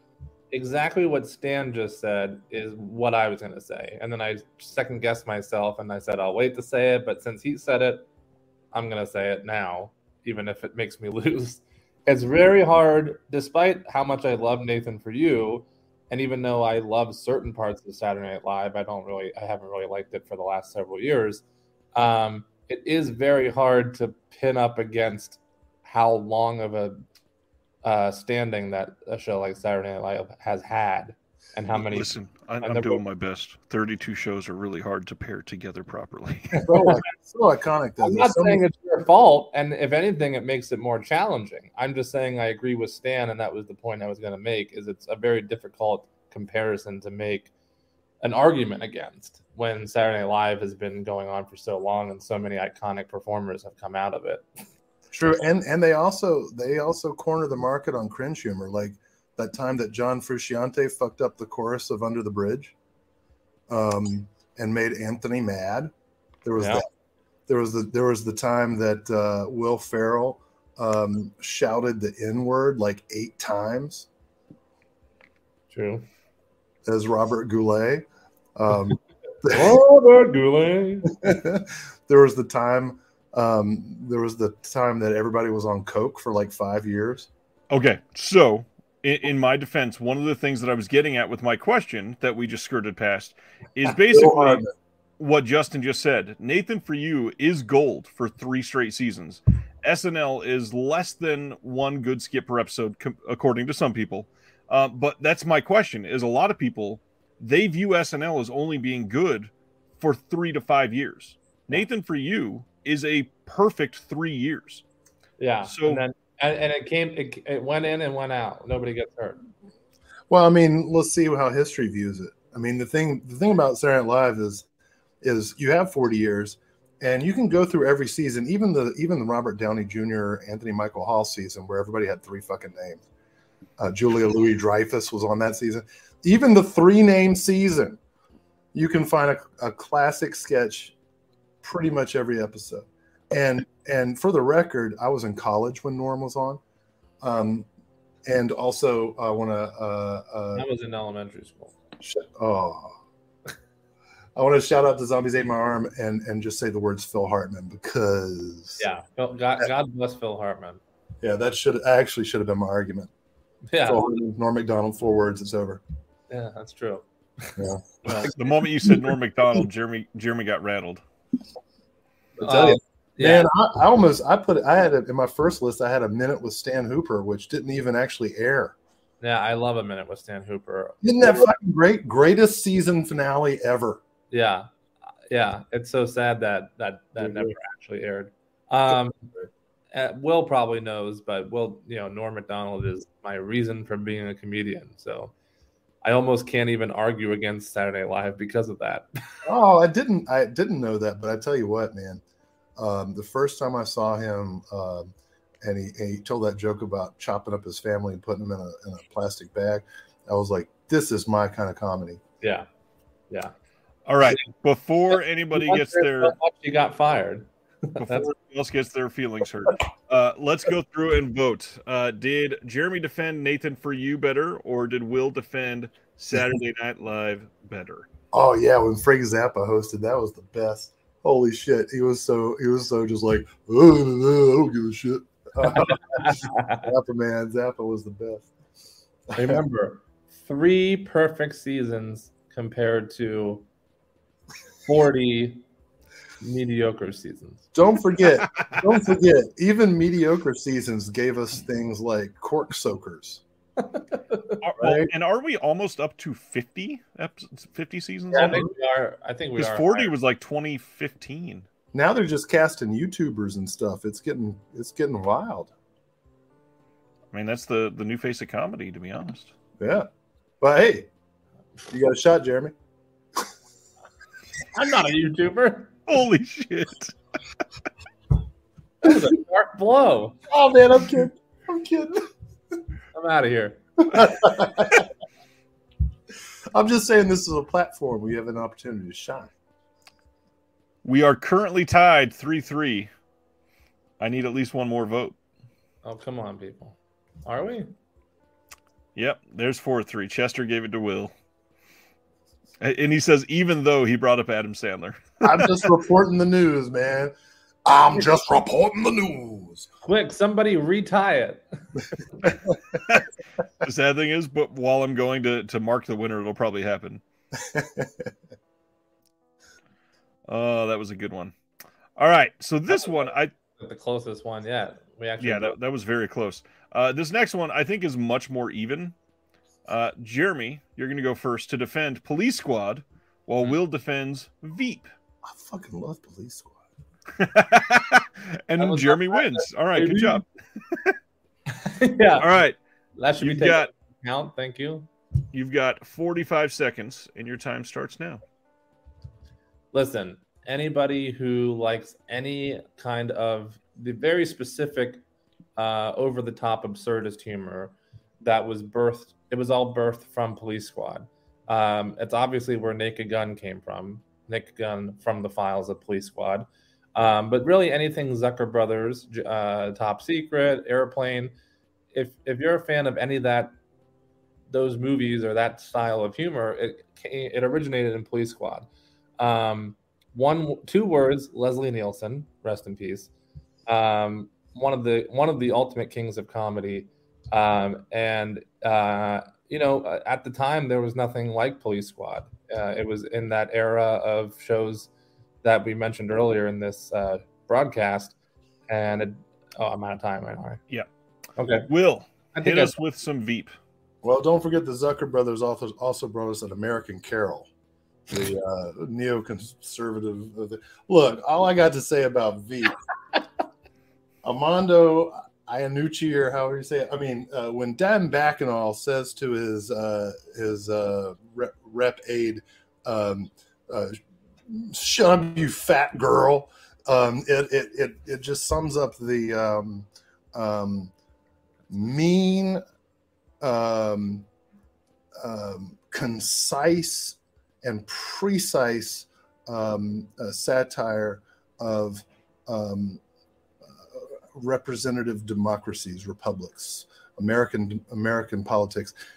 The show is impeccably cast, impeccably written. Everybody is a highlight. This one is tough. These Joe Dante directed several episodes of Police Squad. That shit's good. Great Joe Dante. I'll be happy with a tie. How can you vote against the show? How can you vote against a show where Leslie Nielsen says, cigarette? And the response is, I know.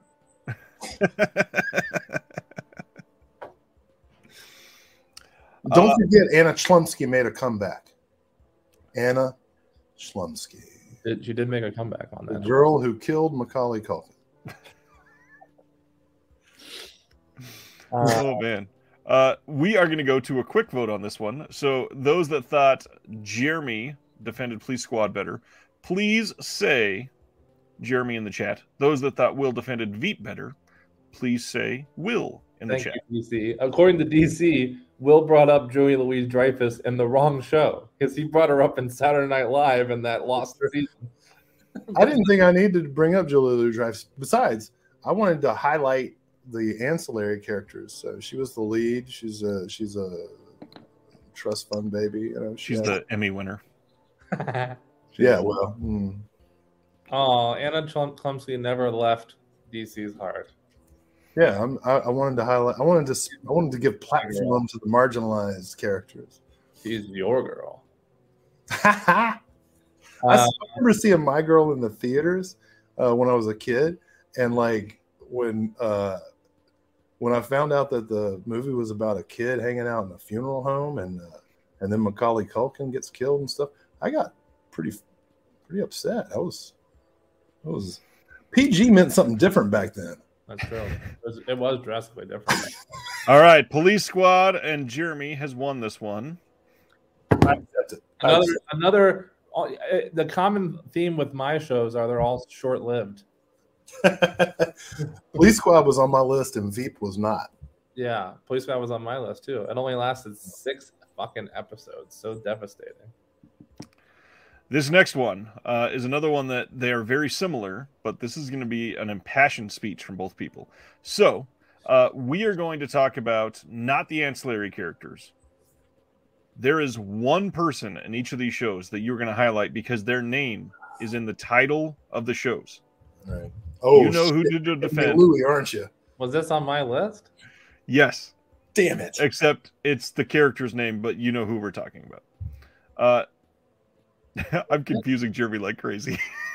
You'll know in just a second. In the name of the show? Yes. On my list? He's giving you like the Valerie Harper show. Yeah. Okay. Is it? Oh, I did this to you, didn't I? Okay. Yes. So, Will, you are up first. You got 45 seconds to defend specifically about the Late Show with David Letterman himself. Well, Ready? Go. I thought he handled his sex scandal well. Great use of your 45 seconds. and that's something to be taken into account. Look, the Late Show, and this is the Late Show. This is not late night. This is the NBC show. This is not Late Night with David Letterman on CBS, which is actually when the sex scandal occurred.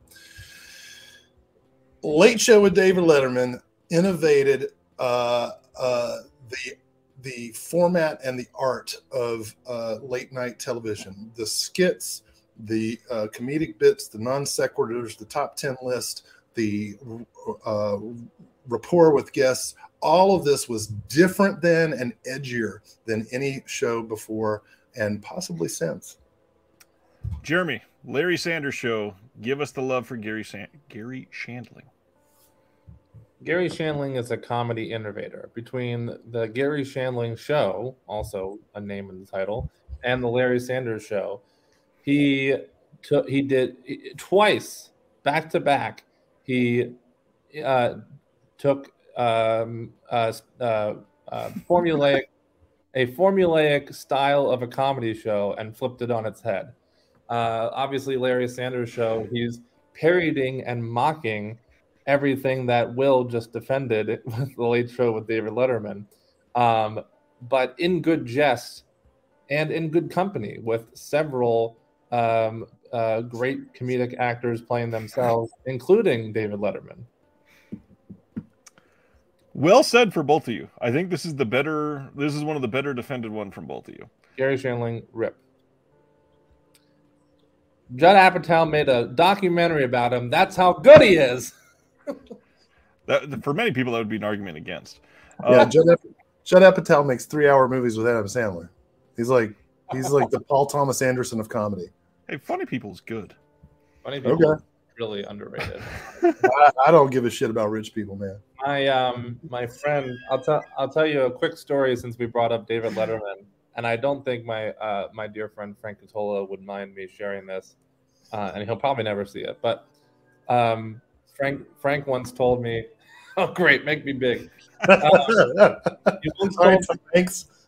I will take this opportunity to say I made a documentary all about my dear friend Frank Cottola called Tenacity and Gratitude, the Frank Cottola story. Available all places DVDs are sold. Not released on 4K. And it's all about Frank's journey in Hollywood, who he was a writer for a lot of famous comedians. He was a joke writer for a long time before kind of landing in his longtime role as the head writer for the great Wolfman Jack for the majority of Wolfman's career, and was even his on-air radio partner for several years, going under the pseudonym Mars Cotolo. But before joining forces with Wolfman Jack, he was a joke writer and told me a story. I don't believe it's actually on the documentary, though, about how his two ways of making money back in those days in the late 70s in Hollywood was either going to the Comedy Store and selling jokes or going to the horse track and betting on the horses. And one Saturday night, he decided to go to the horse track, which of course, I think we would all know is an odd choice, he specified, because Saturday is a big night for comedy and one of the best nights that he would sell the most jokes, I assume. But he was feeling lucky and decided to go to the horse track. And that feeling paid off because he won big that night. And all the comedians at the Comedy Store would end up going to this one Ralph's on Sunset Boulevard, Rock and Roll Ralph's. Ryan might remember because he used to live out here. And they would always end up there, and everybody would run into each other because they would all be there at like 3 a.m. or 4 a.m. after the Comedy Store closed and everybody was done smoking weed and shooting the shit. And so even though Frank did not go to the Comedy Store and sell jokes this this particular night, he still ended up at the Ralph's getting his weekly groceries. And because he hit it big, so all the comedians from the Comedy Store would all bump into each other in the generics aisle because they were all making absolutely nothing and had no money to afford groceries. And Frank hit it big that night, and he saw Dave Letterman in the generics aisle, and he said, "Hey, Dave, look, Del Monte corn. Hey, Dave, look, Kellogg's cereal." And Dave said, "Fuck you, Frank." And that's my David Letterman story. Not my David Letterman story, but we just took that journey to get to Del Monte corn. Yeah. The payoff was okay. I enjoyed it. Okay, so we are voting now. Did Jeremy defend the Larry Sanders Show better, or did Will defend the Late Show with David Letterman better? I screwed myself with that story. Please don't judge based on the merits of the story. Yeah, please. Fucking Jeremy's working on the David Letterman beard at this point. He's like halfway there. He's like, my next guest needs an extremely long introduction. That's good. That's a good one, Will. I love how Will gets better at comedy the more he drinks. Oh, man. Oh, you should ask my exes. People are going to vote because they didn't like my story I just shared. So they're going to vote for Will. God damn it. I don't have any Gary Shandling stories. Wave said, "I just got here in that last story. I don't know." All right, we got here on out. Jeremy is currently winning. Thanks, Dan.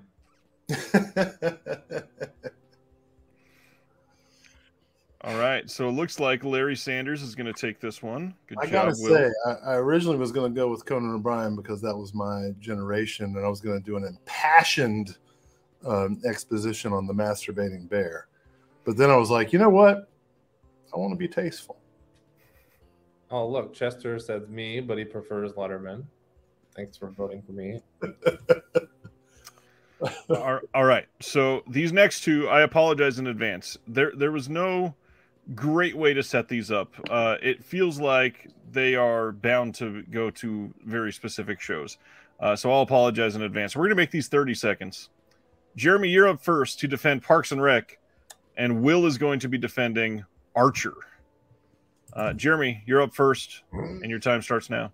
I got to be honest, I only put this on my list because my friend Jim O'Hare is in it as Larry, Jerry, Gary, Gergich.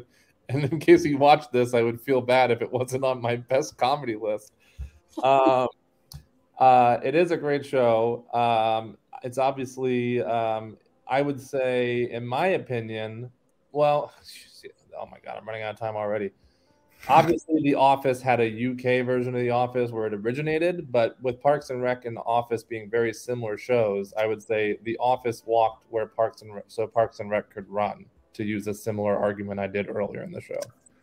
All right, Will, Archer, ready, go. Well, let's talk about the consistency of writing. It gets better and better with every season. Phrasing. The cast is incredible, from H. John Benjamin to the late Jessica Walter. Let's not forget that J.G. Thirlwell is the composer of the music from season 7 to now. And it's about an alcoholic a libertine who is the greatest spy in the world. That shit is funny. We're at the point of the show where Will's argument is that shit is funny. But, you know, very compelling argument, I gotta say. It's true. It's true. I was not on IMDb. Coming from the doctor. Oh, was that one that wasn't on your list? No, Archer's on my list. Okay. I knew that shit. Then why'd you need IMDb? I wasn't. DC Ibner accused me of being on IMDb. I was actually... Sam Newman joins an hour later and immediately votes against me. I was actually looking up...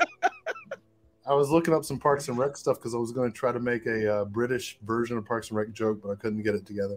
Oh, I appreciate the effort. Well, you know. All right. We're going to try to blaze through the last parts of these. Who is going to vote for Will defending for Archer, and who is going to vote for Jeremy for defending Parks and Rec? Please let us know in the comments. Parks and Rec, that shit is funny. Well, dang. Now these are very even arguments.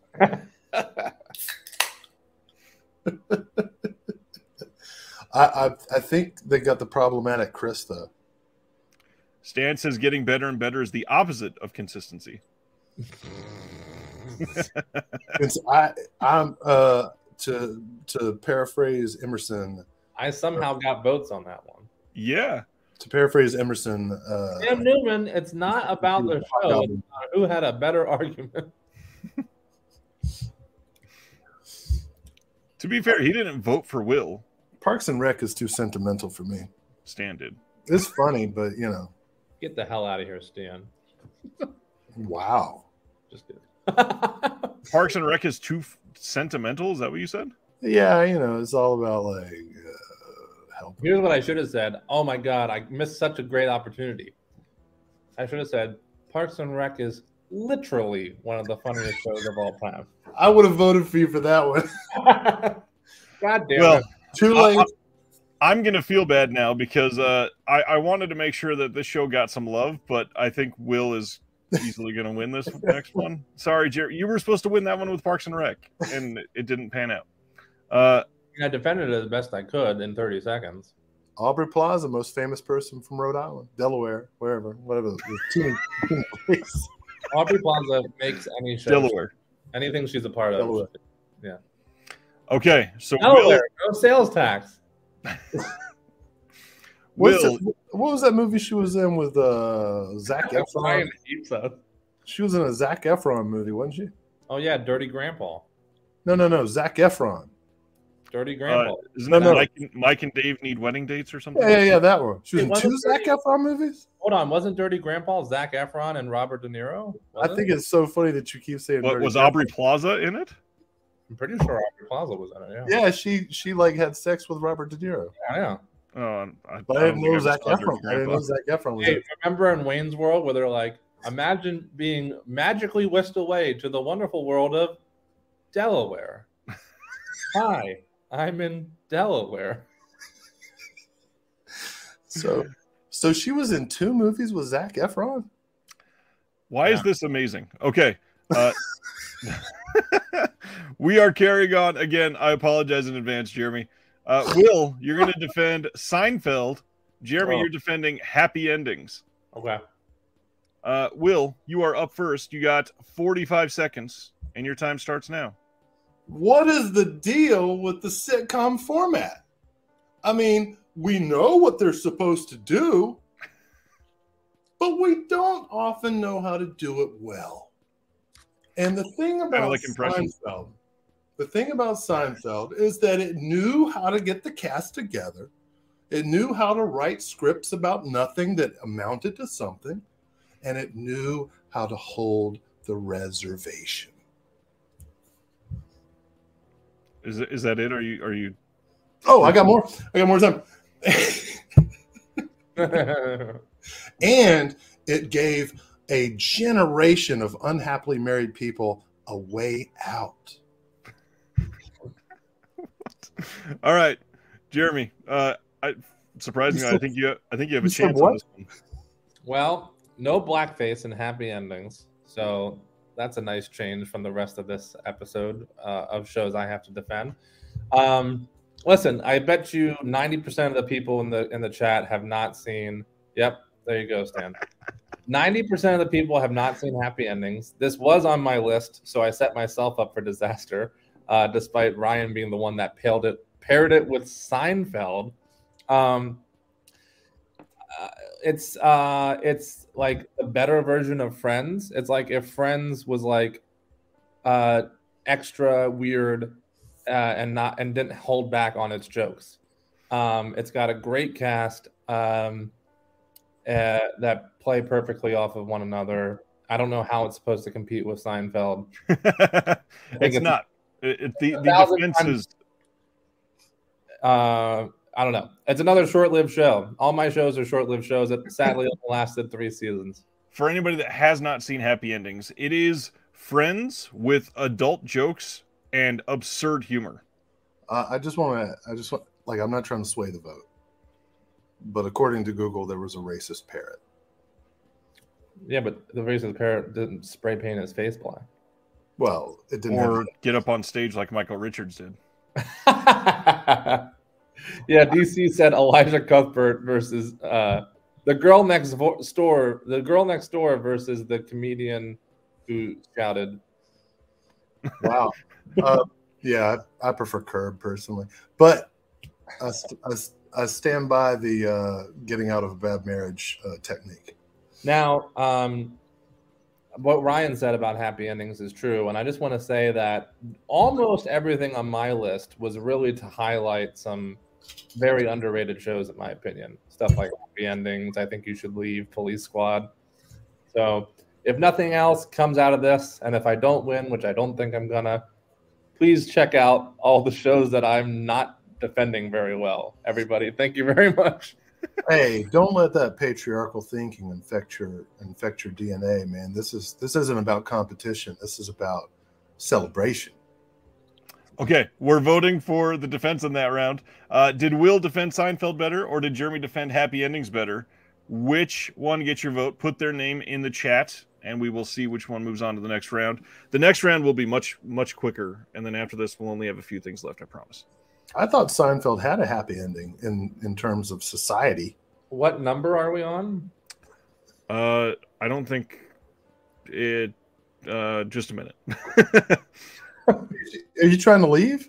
No, I can't see it because I'm currently selecting the winner No. of that last one. Is Jeremy trying to leave? Oh, no. I was just curious how many more we had left. I'll stay and talk to you all night long, Dr. Dodson. Oh my God, this is so fun. This is for the audience. This is our first time meeting, and I've been wanting this forever, but I've been afraid to ask Ryan because it's like it's his show, and I don't want to like impose.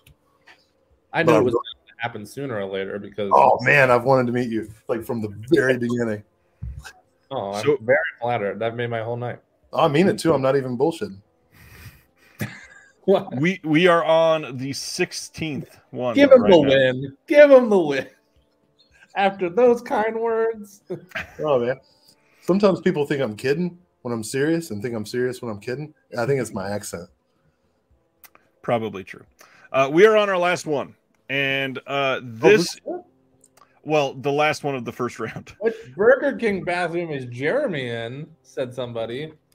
This is my I'm in an That's office. really funny. I'm in an office because I'm an adult. Hey, you know what? I once got busy in a Burger King bathroom. I mean, that sounds way better than being in an office. Did you have it your way? I did the Humpty dance. All right.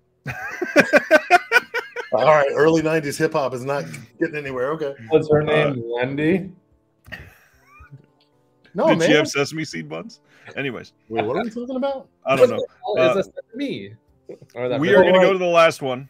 You guys are all emo punk. I was in the Oakland hip hop in the early 90s. You don't know the Humpty dance? I know the Humpty.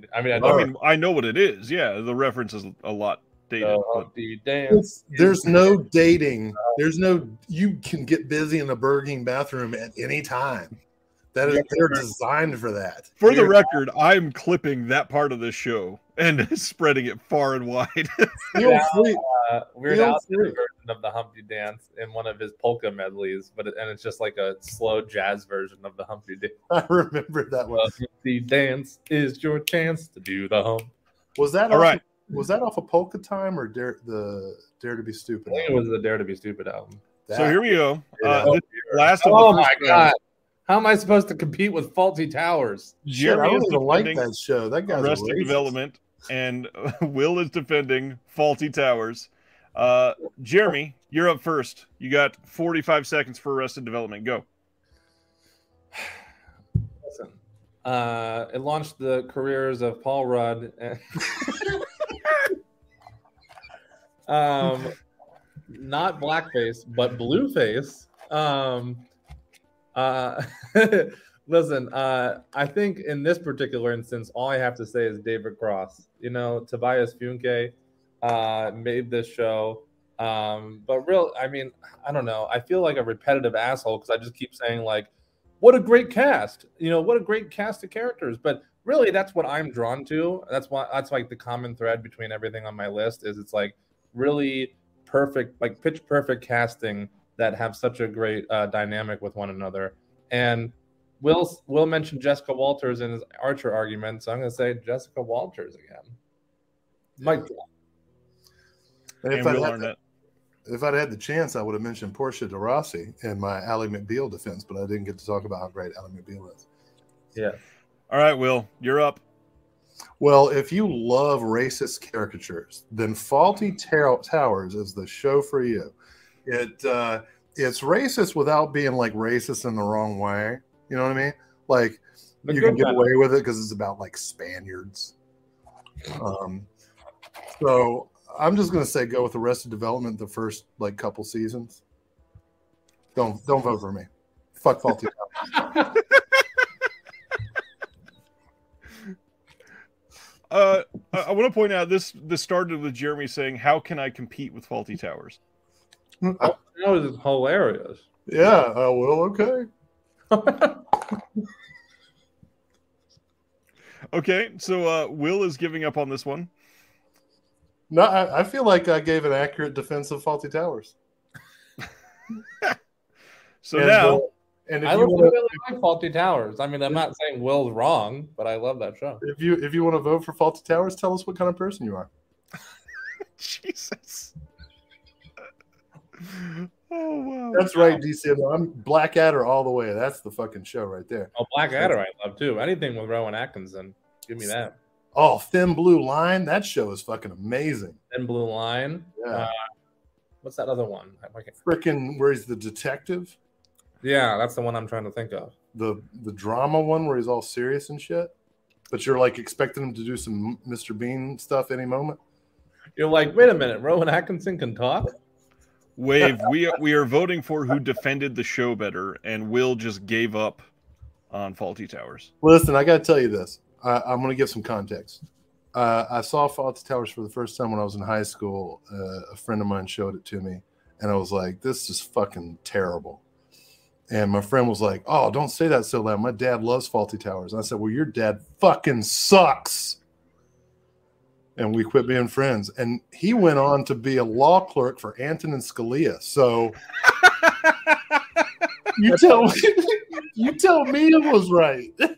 I was really hoping you were going to say, and turns out his dad was John Cleese. No, his dad's dead.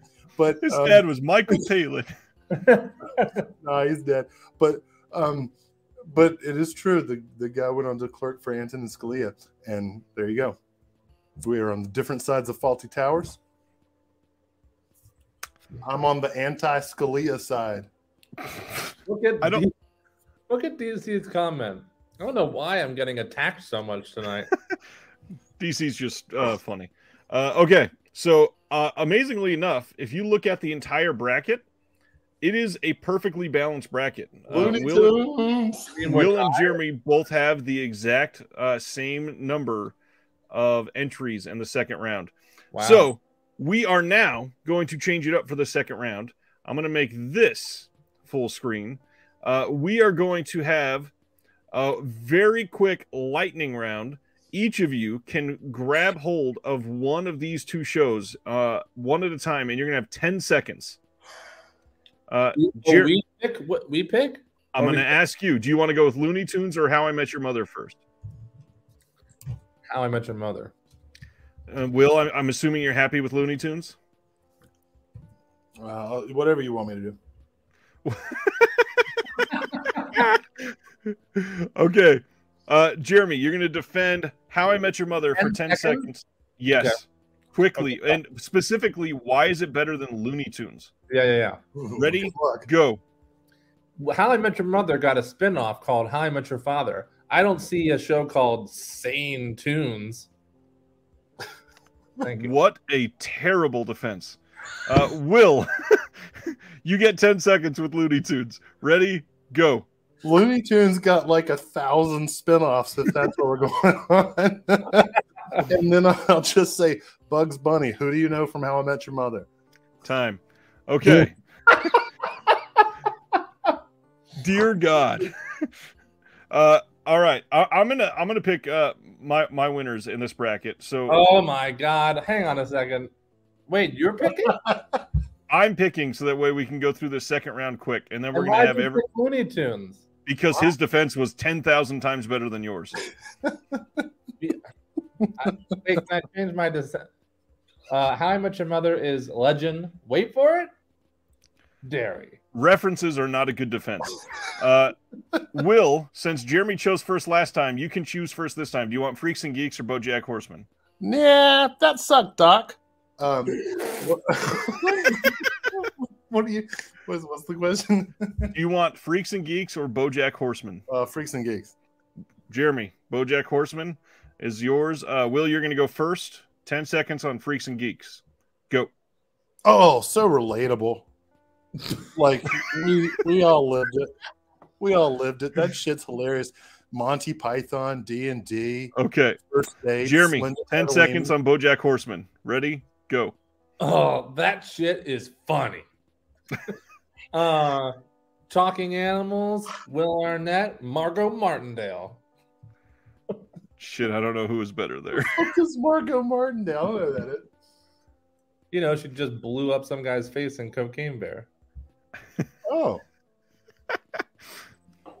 She was also a villain in a season of Justified. She's so great. I love her. One of the most underrated character actors out there. Is that Kentucky Cop show? Yes. Yeah, with good old what's his face, Timothy Oliphant. Oh man, I want to see that. What are you doing, Ryan? Ryan's like, Will. No, man, that oily fan guy, freaking Deadwood. Oh, that's a good show. We are starting to lose it. The next one. You're losing it because you're purposely voting for not my argument. Not at all. Jeremy, I'm assuming you're wanting Community over the Jeffersons? I do, yeah. Will, you got the Jeffersons. Jeremy, you are going first on this one. 10 seconds. Go. Well, I'm going to try not to Britta it. Even, listen, there... Time.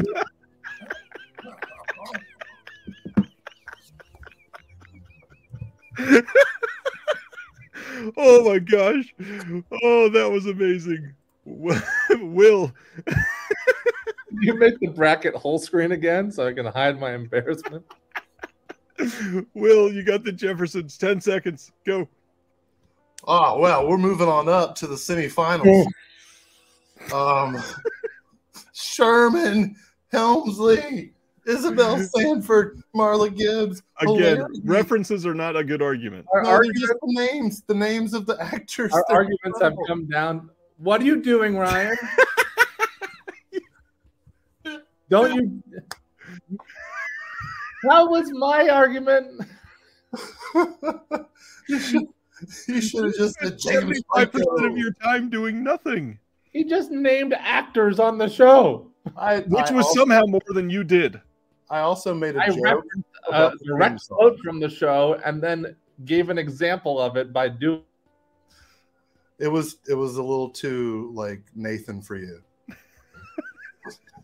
Okay. Obviously, in the next one, Will wants The Simpsons, and Jeremy wants It's Always Sunny. Will, you're going first. 10 seconds with The Simpsons. Go. I don't have a cow, man. This is the most iconic animated show of all time. Undisputed.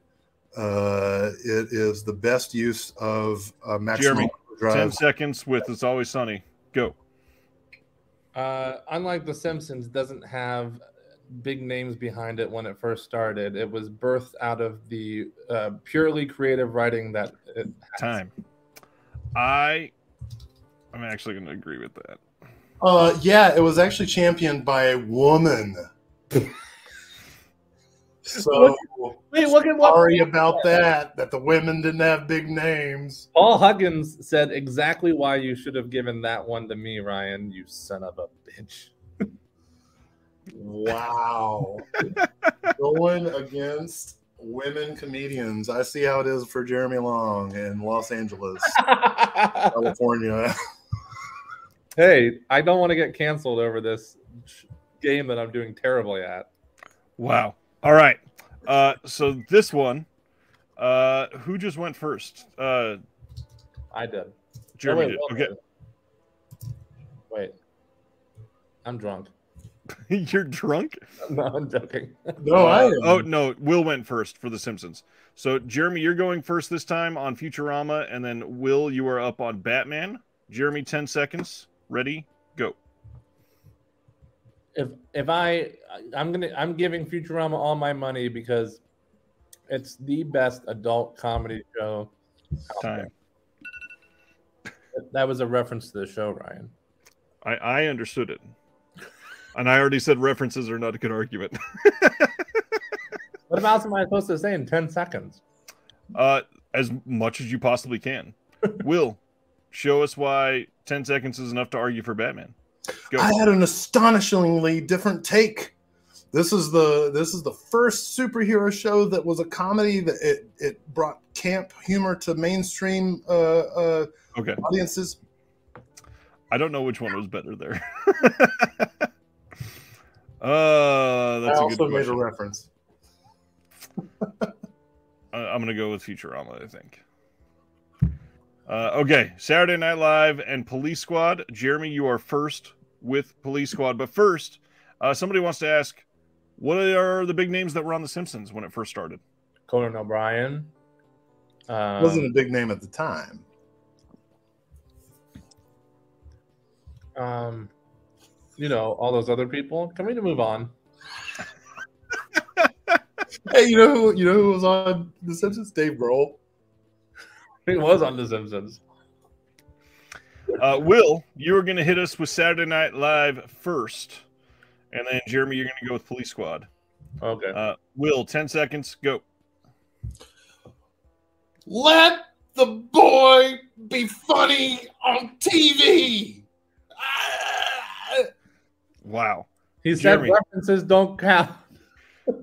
I'm 10 seconds, Police Squad. Oh, I loved it, Will. I loved it. Your time starts now. Unique, fresh, and original, especially for its time. Many have tried to mimic it. None have been successful. Leslie Nielsen. Leslie Nielsen. I kind of wanted to give it Saturday Night Live, but I'm not going to. Because I gave a better argument. Yes. Wow. Amazing that a cop show would get a rigged vote. Oh man. How they do in Kansas City. Wow. Let's see. Jeremy, you're up. James L. Brooks answered the question for me. Or CC answered. James L. Brooks is watching. Pitch something, Jeremy. Listen, it's just say, hey, this is as good as it gets. Okay, we need to move on. Jeremy, you're first with Larry Sanders Show, then Will has Archer. Larry Sanders, your time starts now. Are you saying you don't want this to be a 5-hour stream? Larry Sanders Show flipped the entire talk show format on its head. Will, Archer, time starts now. Talk about flipping things. Archer flips the script of spy shows and just everything. It's so fucking What crazy. is this? And Jessica Walters is dead. I mean, and I thought they handled it beautifully. Vote for whoever you want. I thought it was very sensitive. You tell me how Larry Sanders handled Gary Shandling's death. Not at all. Okay. Archer was quite sensitive. Is this show everything you imagined it would be, Ryan? So far, it's great. I can't wait until the next episode. This one, I'm not coming back. I'll tell you. You may not have a choice. I may not have a liver. Will, you are going first with Seinfeld, and then Jeremy gets Arrested Development, and then we go back to something different. Will, go. I think I've sabotaged my lead. What is the deal with brackets? They put things in the brackets, but you don't know where things are going. Jeremy, 10 seconds. Arrested Development, go. Really, it was kind of the hidden camera sitcom format prior to The Office or Parks and Recreation. So very original. Well, thank God this round is over because that was not great. No, the UK Office was way before Arrested Development. That's not accurate. And I said in the US. I feel like I've been analrapist. Jeremy won all 4 of those. I've been analrapisted. Well, Dodson's getting wasted as we. It's true. You know what's getting wasted? My talent. He's peeing in his wine bottle and then drinking it again. All right. They're separate bottles, I'm pretty sure. One's on one. Look. This is all about love for comedy. And I don't want to lose sight of that. I think people have getting caught up in the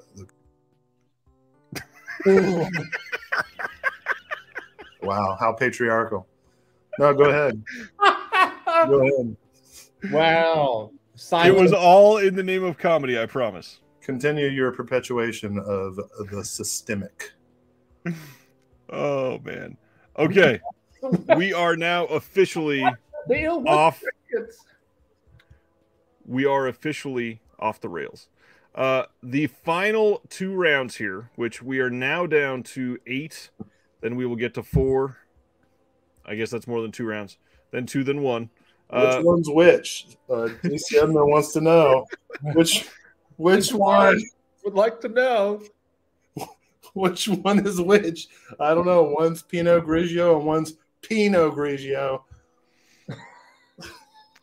Okay. What we're going to do. I hope you're proud of yourself, Ryan. I'm getting there. You brought this upon the world. Paul says Will took the term stream too seriously. We are now at the point where we are going to throw out all of the defense, and we're going to look at what we have left, and the chat is going to vote for these. Okay. Looney Tunes and Freaks and Geeks. Which is the better show? Hold on, let me tell Not Sam a defense. Some shows are 6 seasons in a movie. Other shows are 12 years of shorts and then a show. Sort of. That was a hell of an argument. Well, hopefully we still have viewers watching that can vote. Is Looney Tunes or Freaks and Geeks going to get your vote? Let us know in the chat. Yes. Did we lose a significant amount of viewers? Yes, you did. Was it my David Letterman story? No, I don't think that was all of it. Okay, so right now we are at 1-1. Yes, we are naming shows. Hey, I've got a One Tree Hill story. Such a random show to pick. I mean, I think of it as a comedy. I like that show. I don't think it's a comedy. Oh, my sister went to school with Peyton. Oh, Haley. What's her name? Haley. Yeah. Joel Osment? No. The lady that she's married to Negan. I forget what her real name is now. Haley Reed? Burton. Hillary Burton, not Haley. Hillary Burton. We got it. We got it. We did it, Doc. Hey, teamwork. We got a total of 3 votes. I don't care about the votes. You know what the real takeaway from this show is? We developed teamwork. Just a reminder to those in the chat, Sam Newman, you're voting for which show is better. And Looney Tunes or Freaks and Geeks? Jeremy's pick is Freaks and Geeks. Wink. Hey, look, I love Freaks and Geeks. Hey, the Mystery Science Theater guys. But Looney Tunes. Wait, is that to me or to everybody else? Don't let you drink? Because my doctor agrees is a problem. Hey, all I want to say is, what's up, Will Dodson? All right, Looney Tunes has won this one. It has? It has by 3-2. I think it should. Wait a minute. One. Oh man, this shit's going to be political right here. This is societal. Think about your votes, people. Okay, The Jeffersons or It's Always Sunny. Which one is the better show? They're both long running. Don't just knee jerk this. Technically, Sunny has more seasons than Jeffersons. Well, not technically. Sunny has more seasons than anything. Yeah, that's a lot of stuff. Yeah, it's actually you don't have to get technical. No, than anything. Yeah. Than anything? It doesn't have more seasons than Simpsons. Than any actual live action sitcom. Oh, live action. But the Jeffersons could have kept going if they wanted to. Probably, I think so. I'm saying that. It's a tie so far. No, I got 2 for Sunny, 1. Now it is. 3 for Sunny, 2 for Jeffersons. Oh, okay. I don't know. You guys are into rape jokes. That's cool.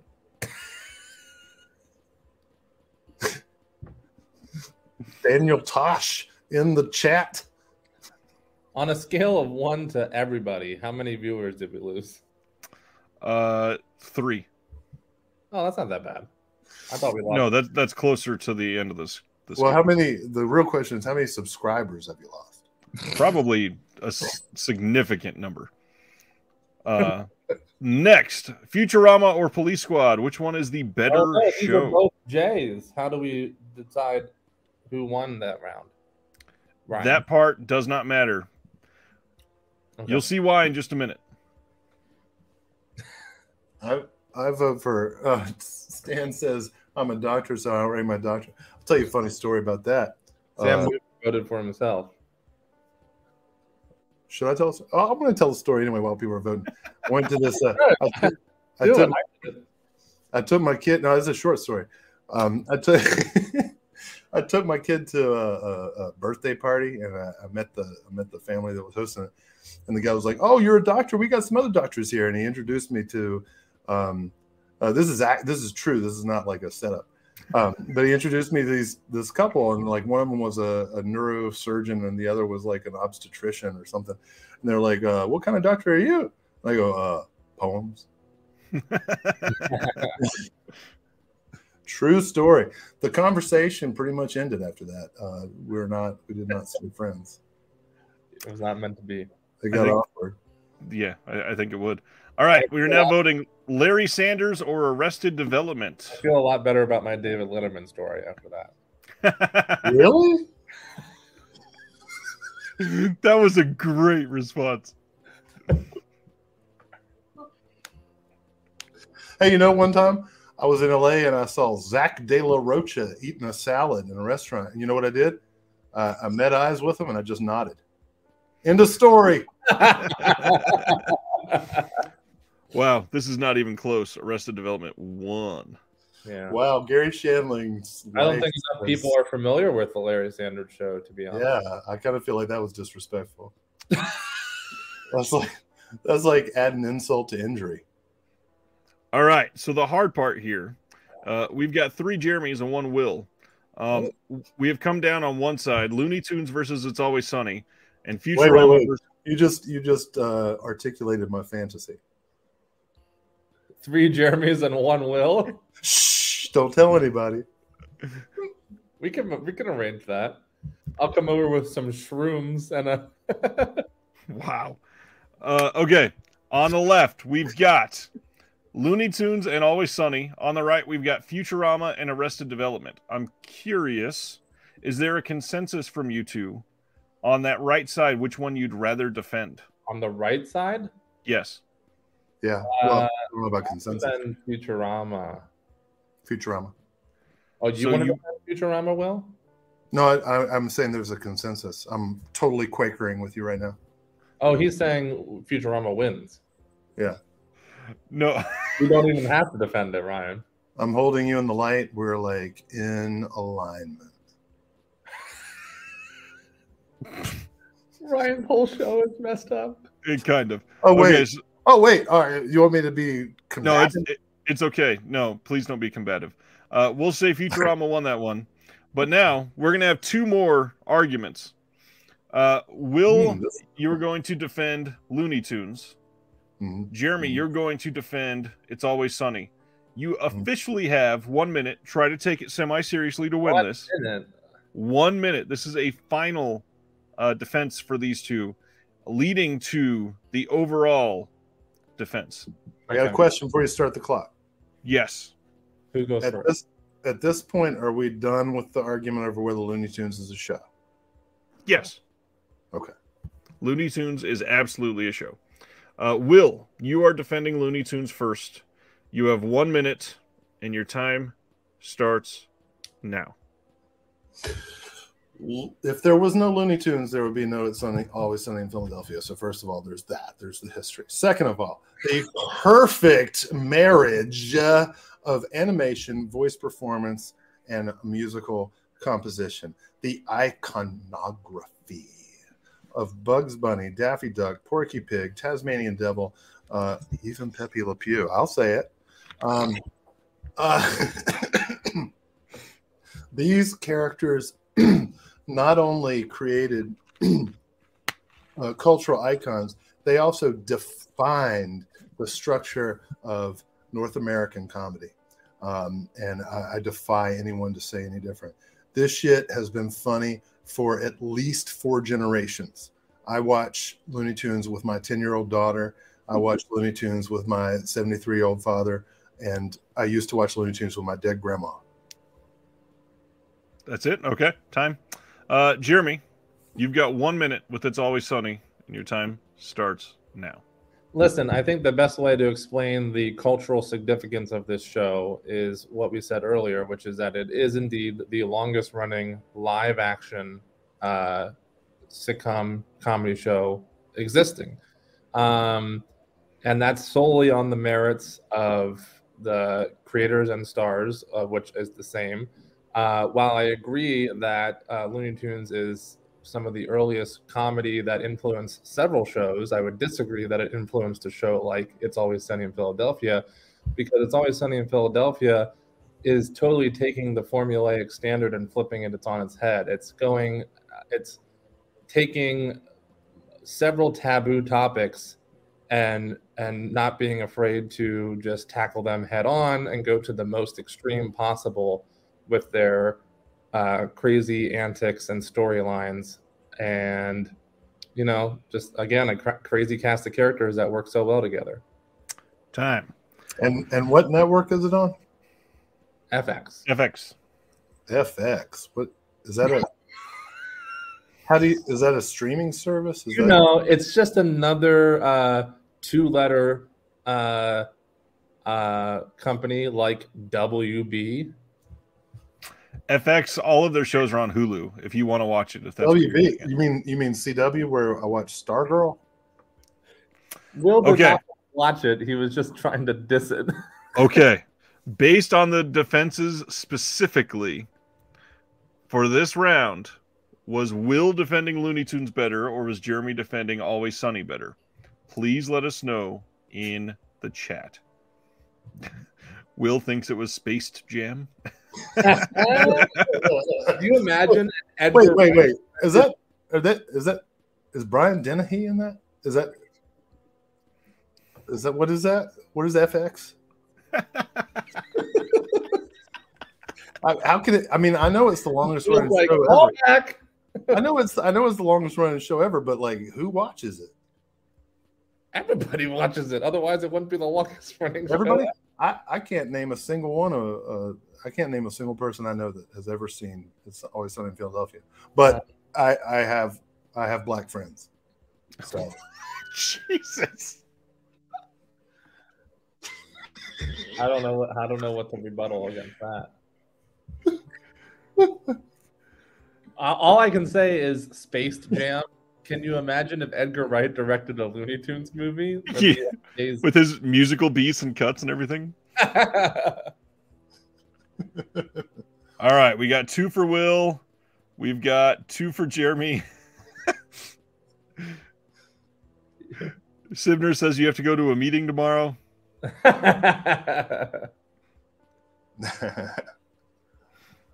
What did I do that was so wrong? Have I said something inaccurate? I want to know. Is Travis's vote for me when he says checkmate Jeremy, or is that against me? I counted that as a vote for you. I took you, Queen. Great. Travis, if that wasn't a vote for me, don't respond. Because Brian's counting it. I'm pretty sure it was a vote for you, but I don't know what I've done to alienate the audience. I think it was the I have black friends argument. Oh, sorry, but I do. Sorry, my friend group is diversified. Yeah, is that a problem for the audience? I'm looking through the screen names and I'm seeing kind of monochromatic audience here. Do you have a problem with that? Like, maybe you should examine your own self. Well, the hard part is we've got a tie. I'm cool with that. Well, let's have Ryan. I am going to pick, and I do think that the Looney Tunes argument was very good here. You do? I was going to suggest we have a tie, but I'll also take the win. Well, that's not a win yet. We have 2 animated shows here going head to head for the best show ever. Oh, well, I don't really think that's an argument though between Looney Tunes. It kind of isn't an argument. I mean, now that it was easy to fight against Looney Tunes with other shows, but when it comes down to 2 animated shows, Will's argument earlier about Looney Tunes being like the inspiration for so many future shows. Point of order. It literally is. This is where I'm changing it. Oh. You are not allowed to argue based on the legacy of these shows. Oh, You are now literally arguing based on why this is the best literal comedy show of all time. Not meaning it inspired anything else, not meaning it led to the other one, nothing like that. Why it is the funniest show of all time. Jeremy, you are going first with Futurama. You have 45 seconds, and your time starts now. Futurama is the funniest show of all time because it has dialogue. Whereas Looney Tunes, though definitely a cultural inspiration, relied mostly on visual gags for the most part, which is not a knock against it. But therefore, the writing relied a lot on the visual gags, whereas the writing in Futurama is so quippy and witty and smart that you almost can't catch your breath from one scene to the next because of how fast the jokes are flying by. Not to mention, you got a modern. I was timed? Yep, 45 seconds, I said. Oh, I didn't hear that part. Okay. Can I say one last thing? Just because it's so appropriate. We'll have one last thing after as well. Okay, great. You do have the modern day Mel Blanc in Futurama, which is voice actor Billy West, who voices Fry, Zap Brannigan, Dr. Zoidberg, the Professor, and so many other characters, the same way Mel Blanc voiced just about every Looney Tunes character, which shows that it was greatly inspired by Looney Tunes, but again, took what Looney Tunes established and then built upon it and just cranked it up to 100. All right, Will. 45 seconds, Looney Tunes. Without the legacy, your time starts now. I knew Mel Blanc. Mel Blanc was a friend of mine. That Futurama guy is no Mel Blanc. Consistency of animation, of music, of dialogue, and yes, of visual humor, which, I think animation should probably have. It's easy to be funny when you're just talking shit. Obviously, look at me for the last 2.5 hours. But Looney Tunes managed to, over the course of decades, with multiple characters with their own personalities, create fully formed worlds and even micro genres within itself, tailored to each character. Time. So now you have one more thing. The final thing I would say is the answer to the question, did you think Bugs Bunny was hot when he dressed up like a girl, is yes. I should win just based on wow. that closing argument alone. All right. So that was the thing. Can we highlight DC's last comment? Sure. That's what I was thinking without being able to verbalize it. All right. So we are now voting, finally, on Will or Jeremy as the final argument of the night. Ah, fuck, I wish Stan was still here. I would have won with the Lloyd Benson reference. Stan is still here. He says, I'm conflicted. Oh, well, give me the Lloyd Benson reference. And Sam Newman says, good argument, Will. I don't know how. I think that was sarcasm, Jeremy. Hey, look, man. There's no sarcasm font, okay? Hey, you want to know something funny? I texted. How, Stan? I'm gonna be truthful here. I texted Ryan and was like, "Can I include Looney Tunes?" And Ryan was like, "I wouldn't." And I was like, I don't know. Like, maybe I won't. But then I looked it up, and Looney Tunes had so many different syndicated shows on so many different channels. And I grew up watching Looney Tunes on TBS and TV Land. So I ended up including Looney Tunes. And I think it would be totally appropriate if it won.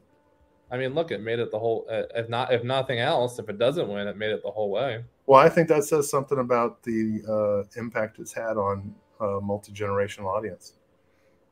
We are tied 2-2. We couldn't talk about the legacy though, and I want everybody in the comments to remember that. Because if we were, Travis. Well, Futurama has been on the air almost as long as Looney Tunes was, like the original. The original. Yeah. I don't know.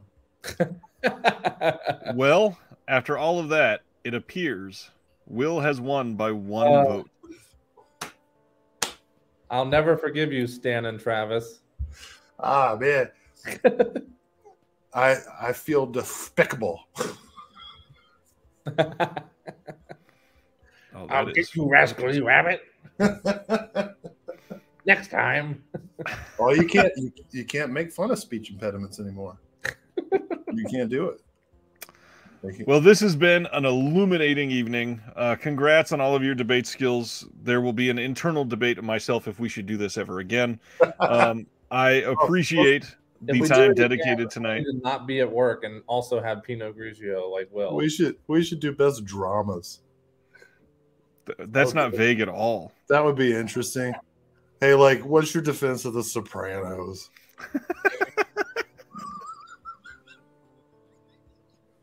Okay, before my channel gets deleted, thank you all for your time. Thank you for voting and helping this devolve into whatever this mess is. I appreciate it. You guys are amazing, and we'll talk again on Thursday. Stand by everything I said. I agree. And you know what?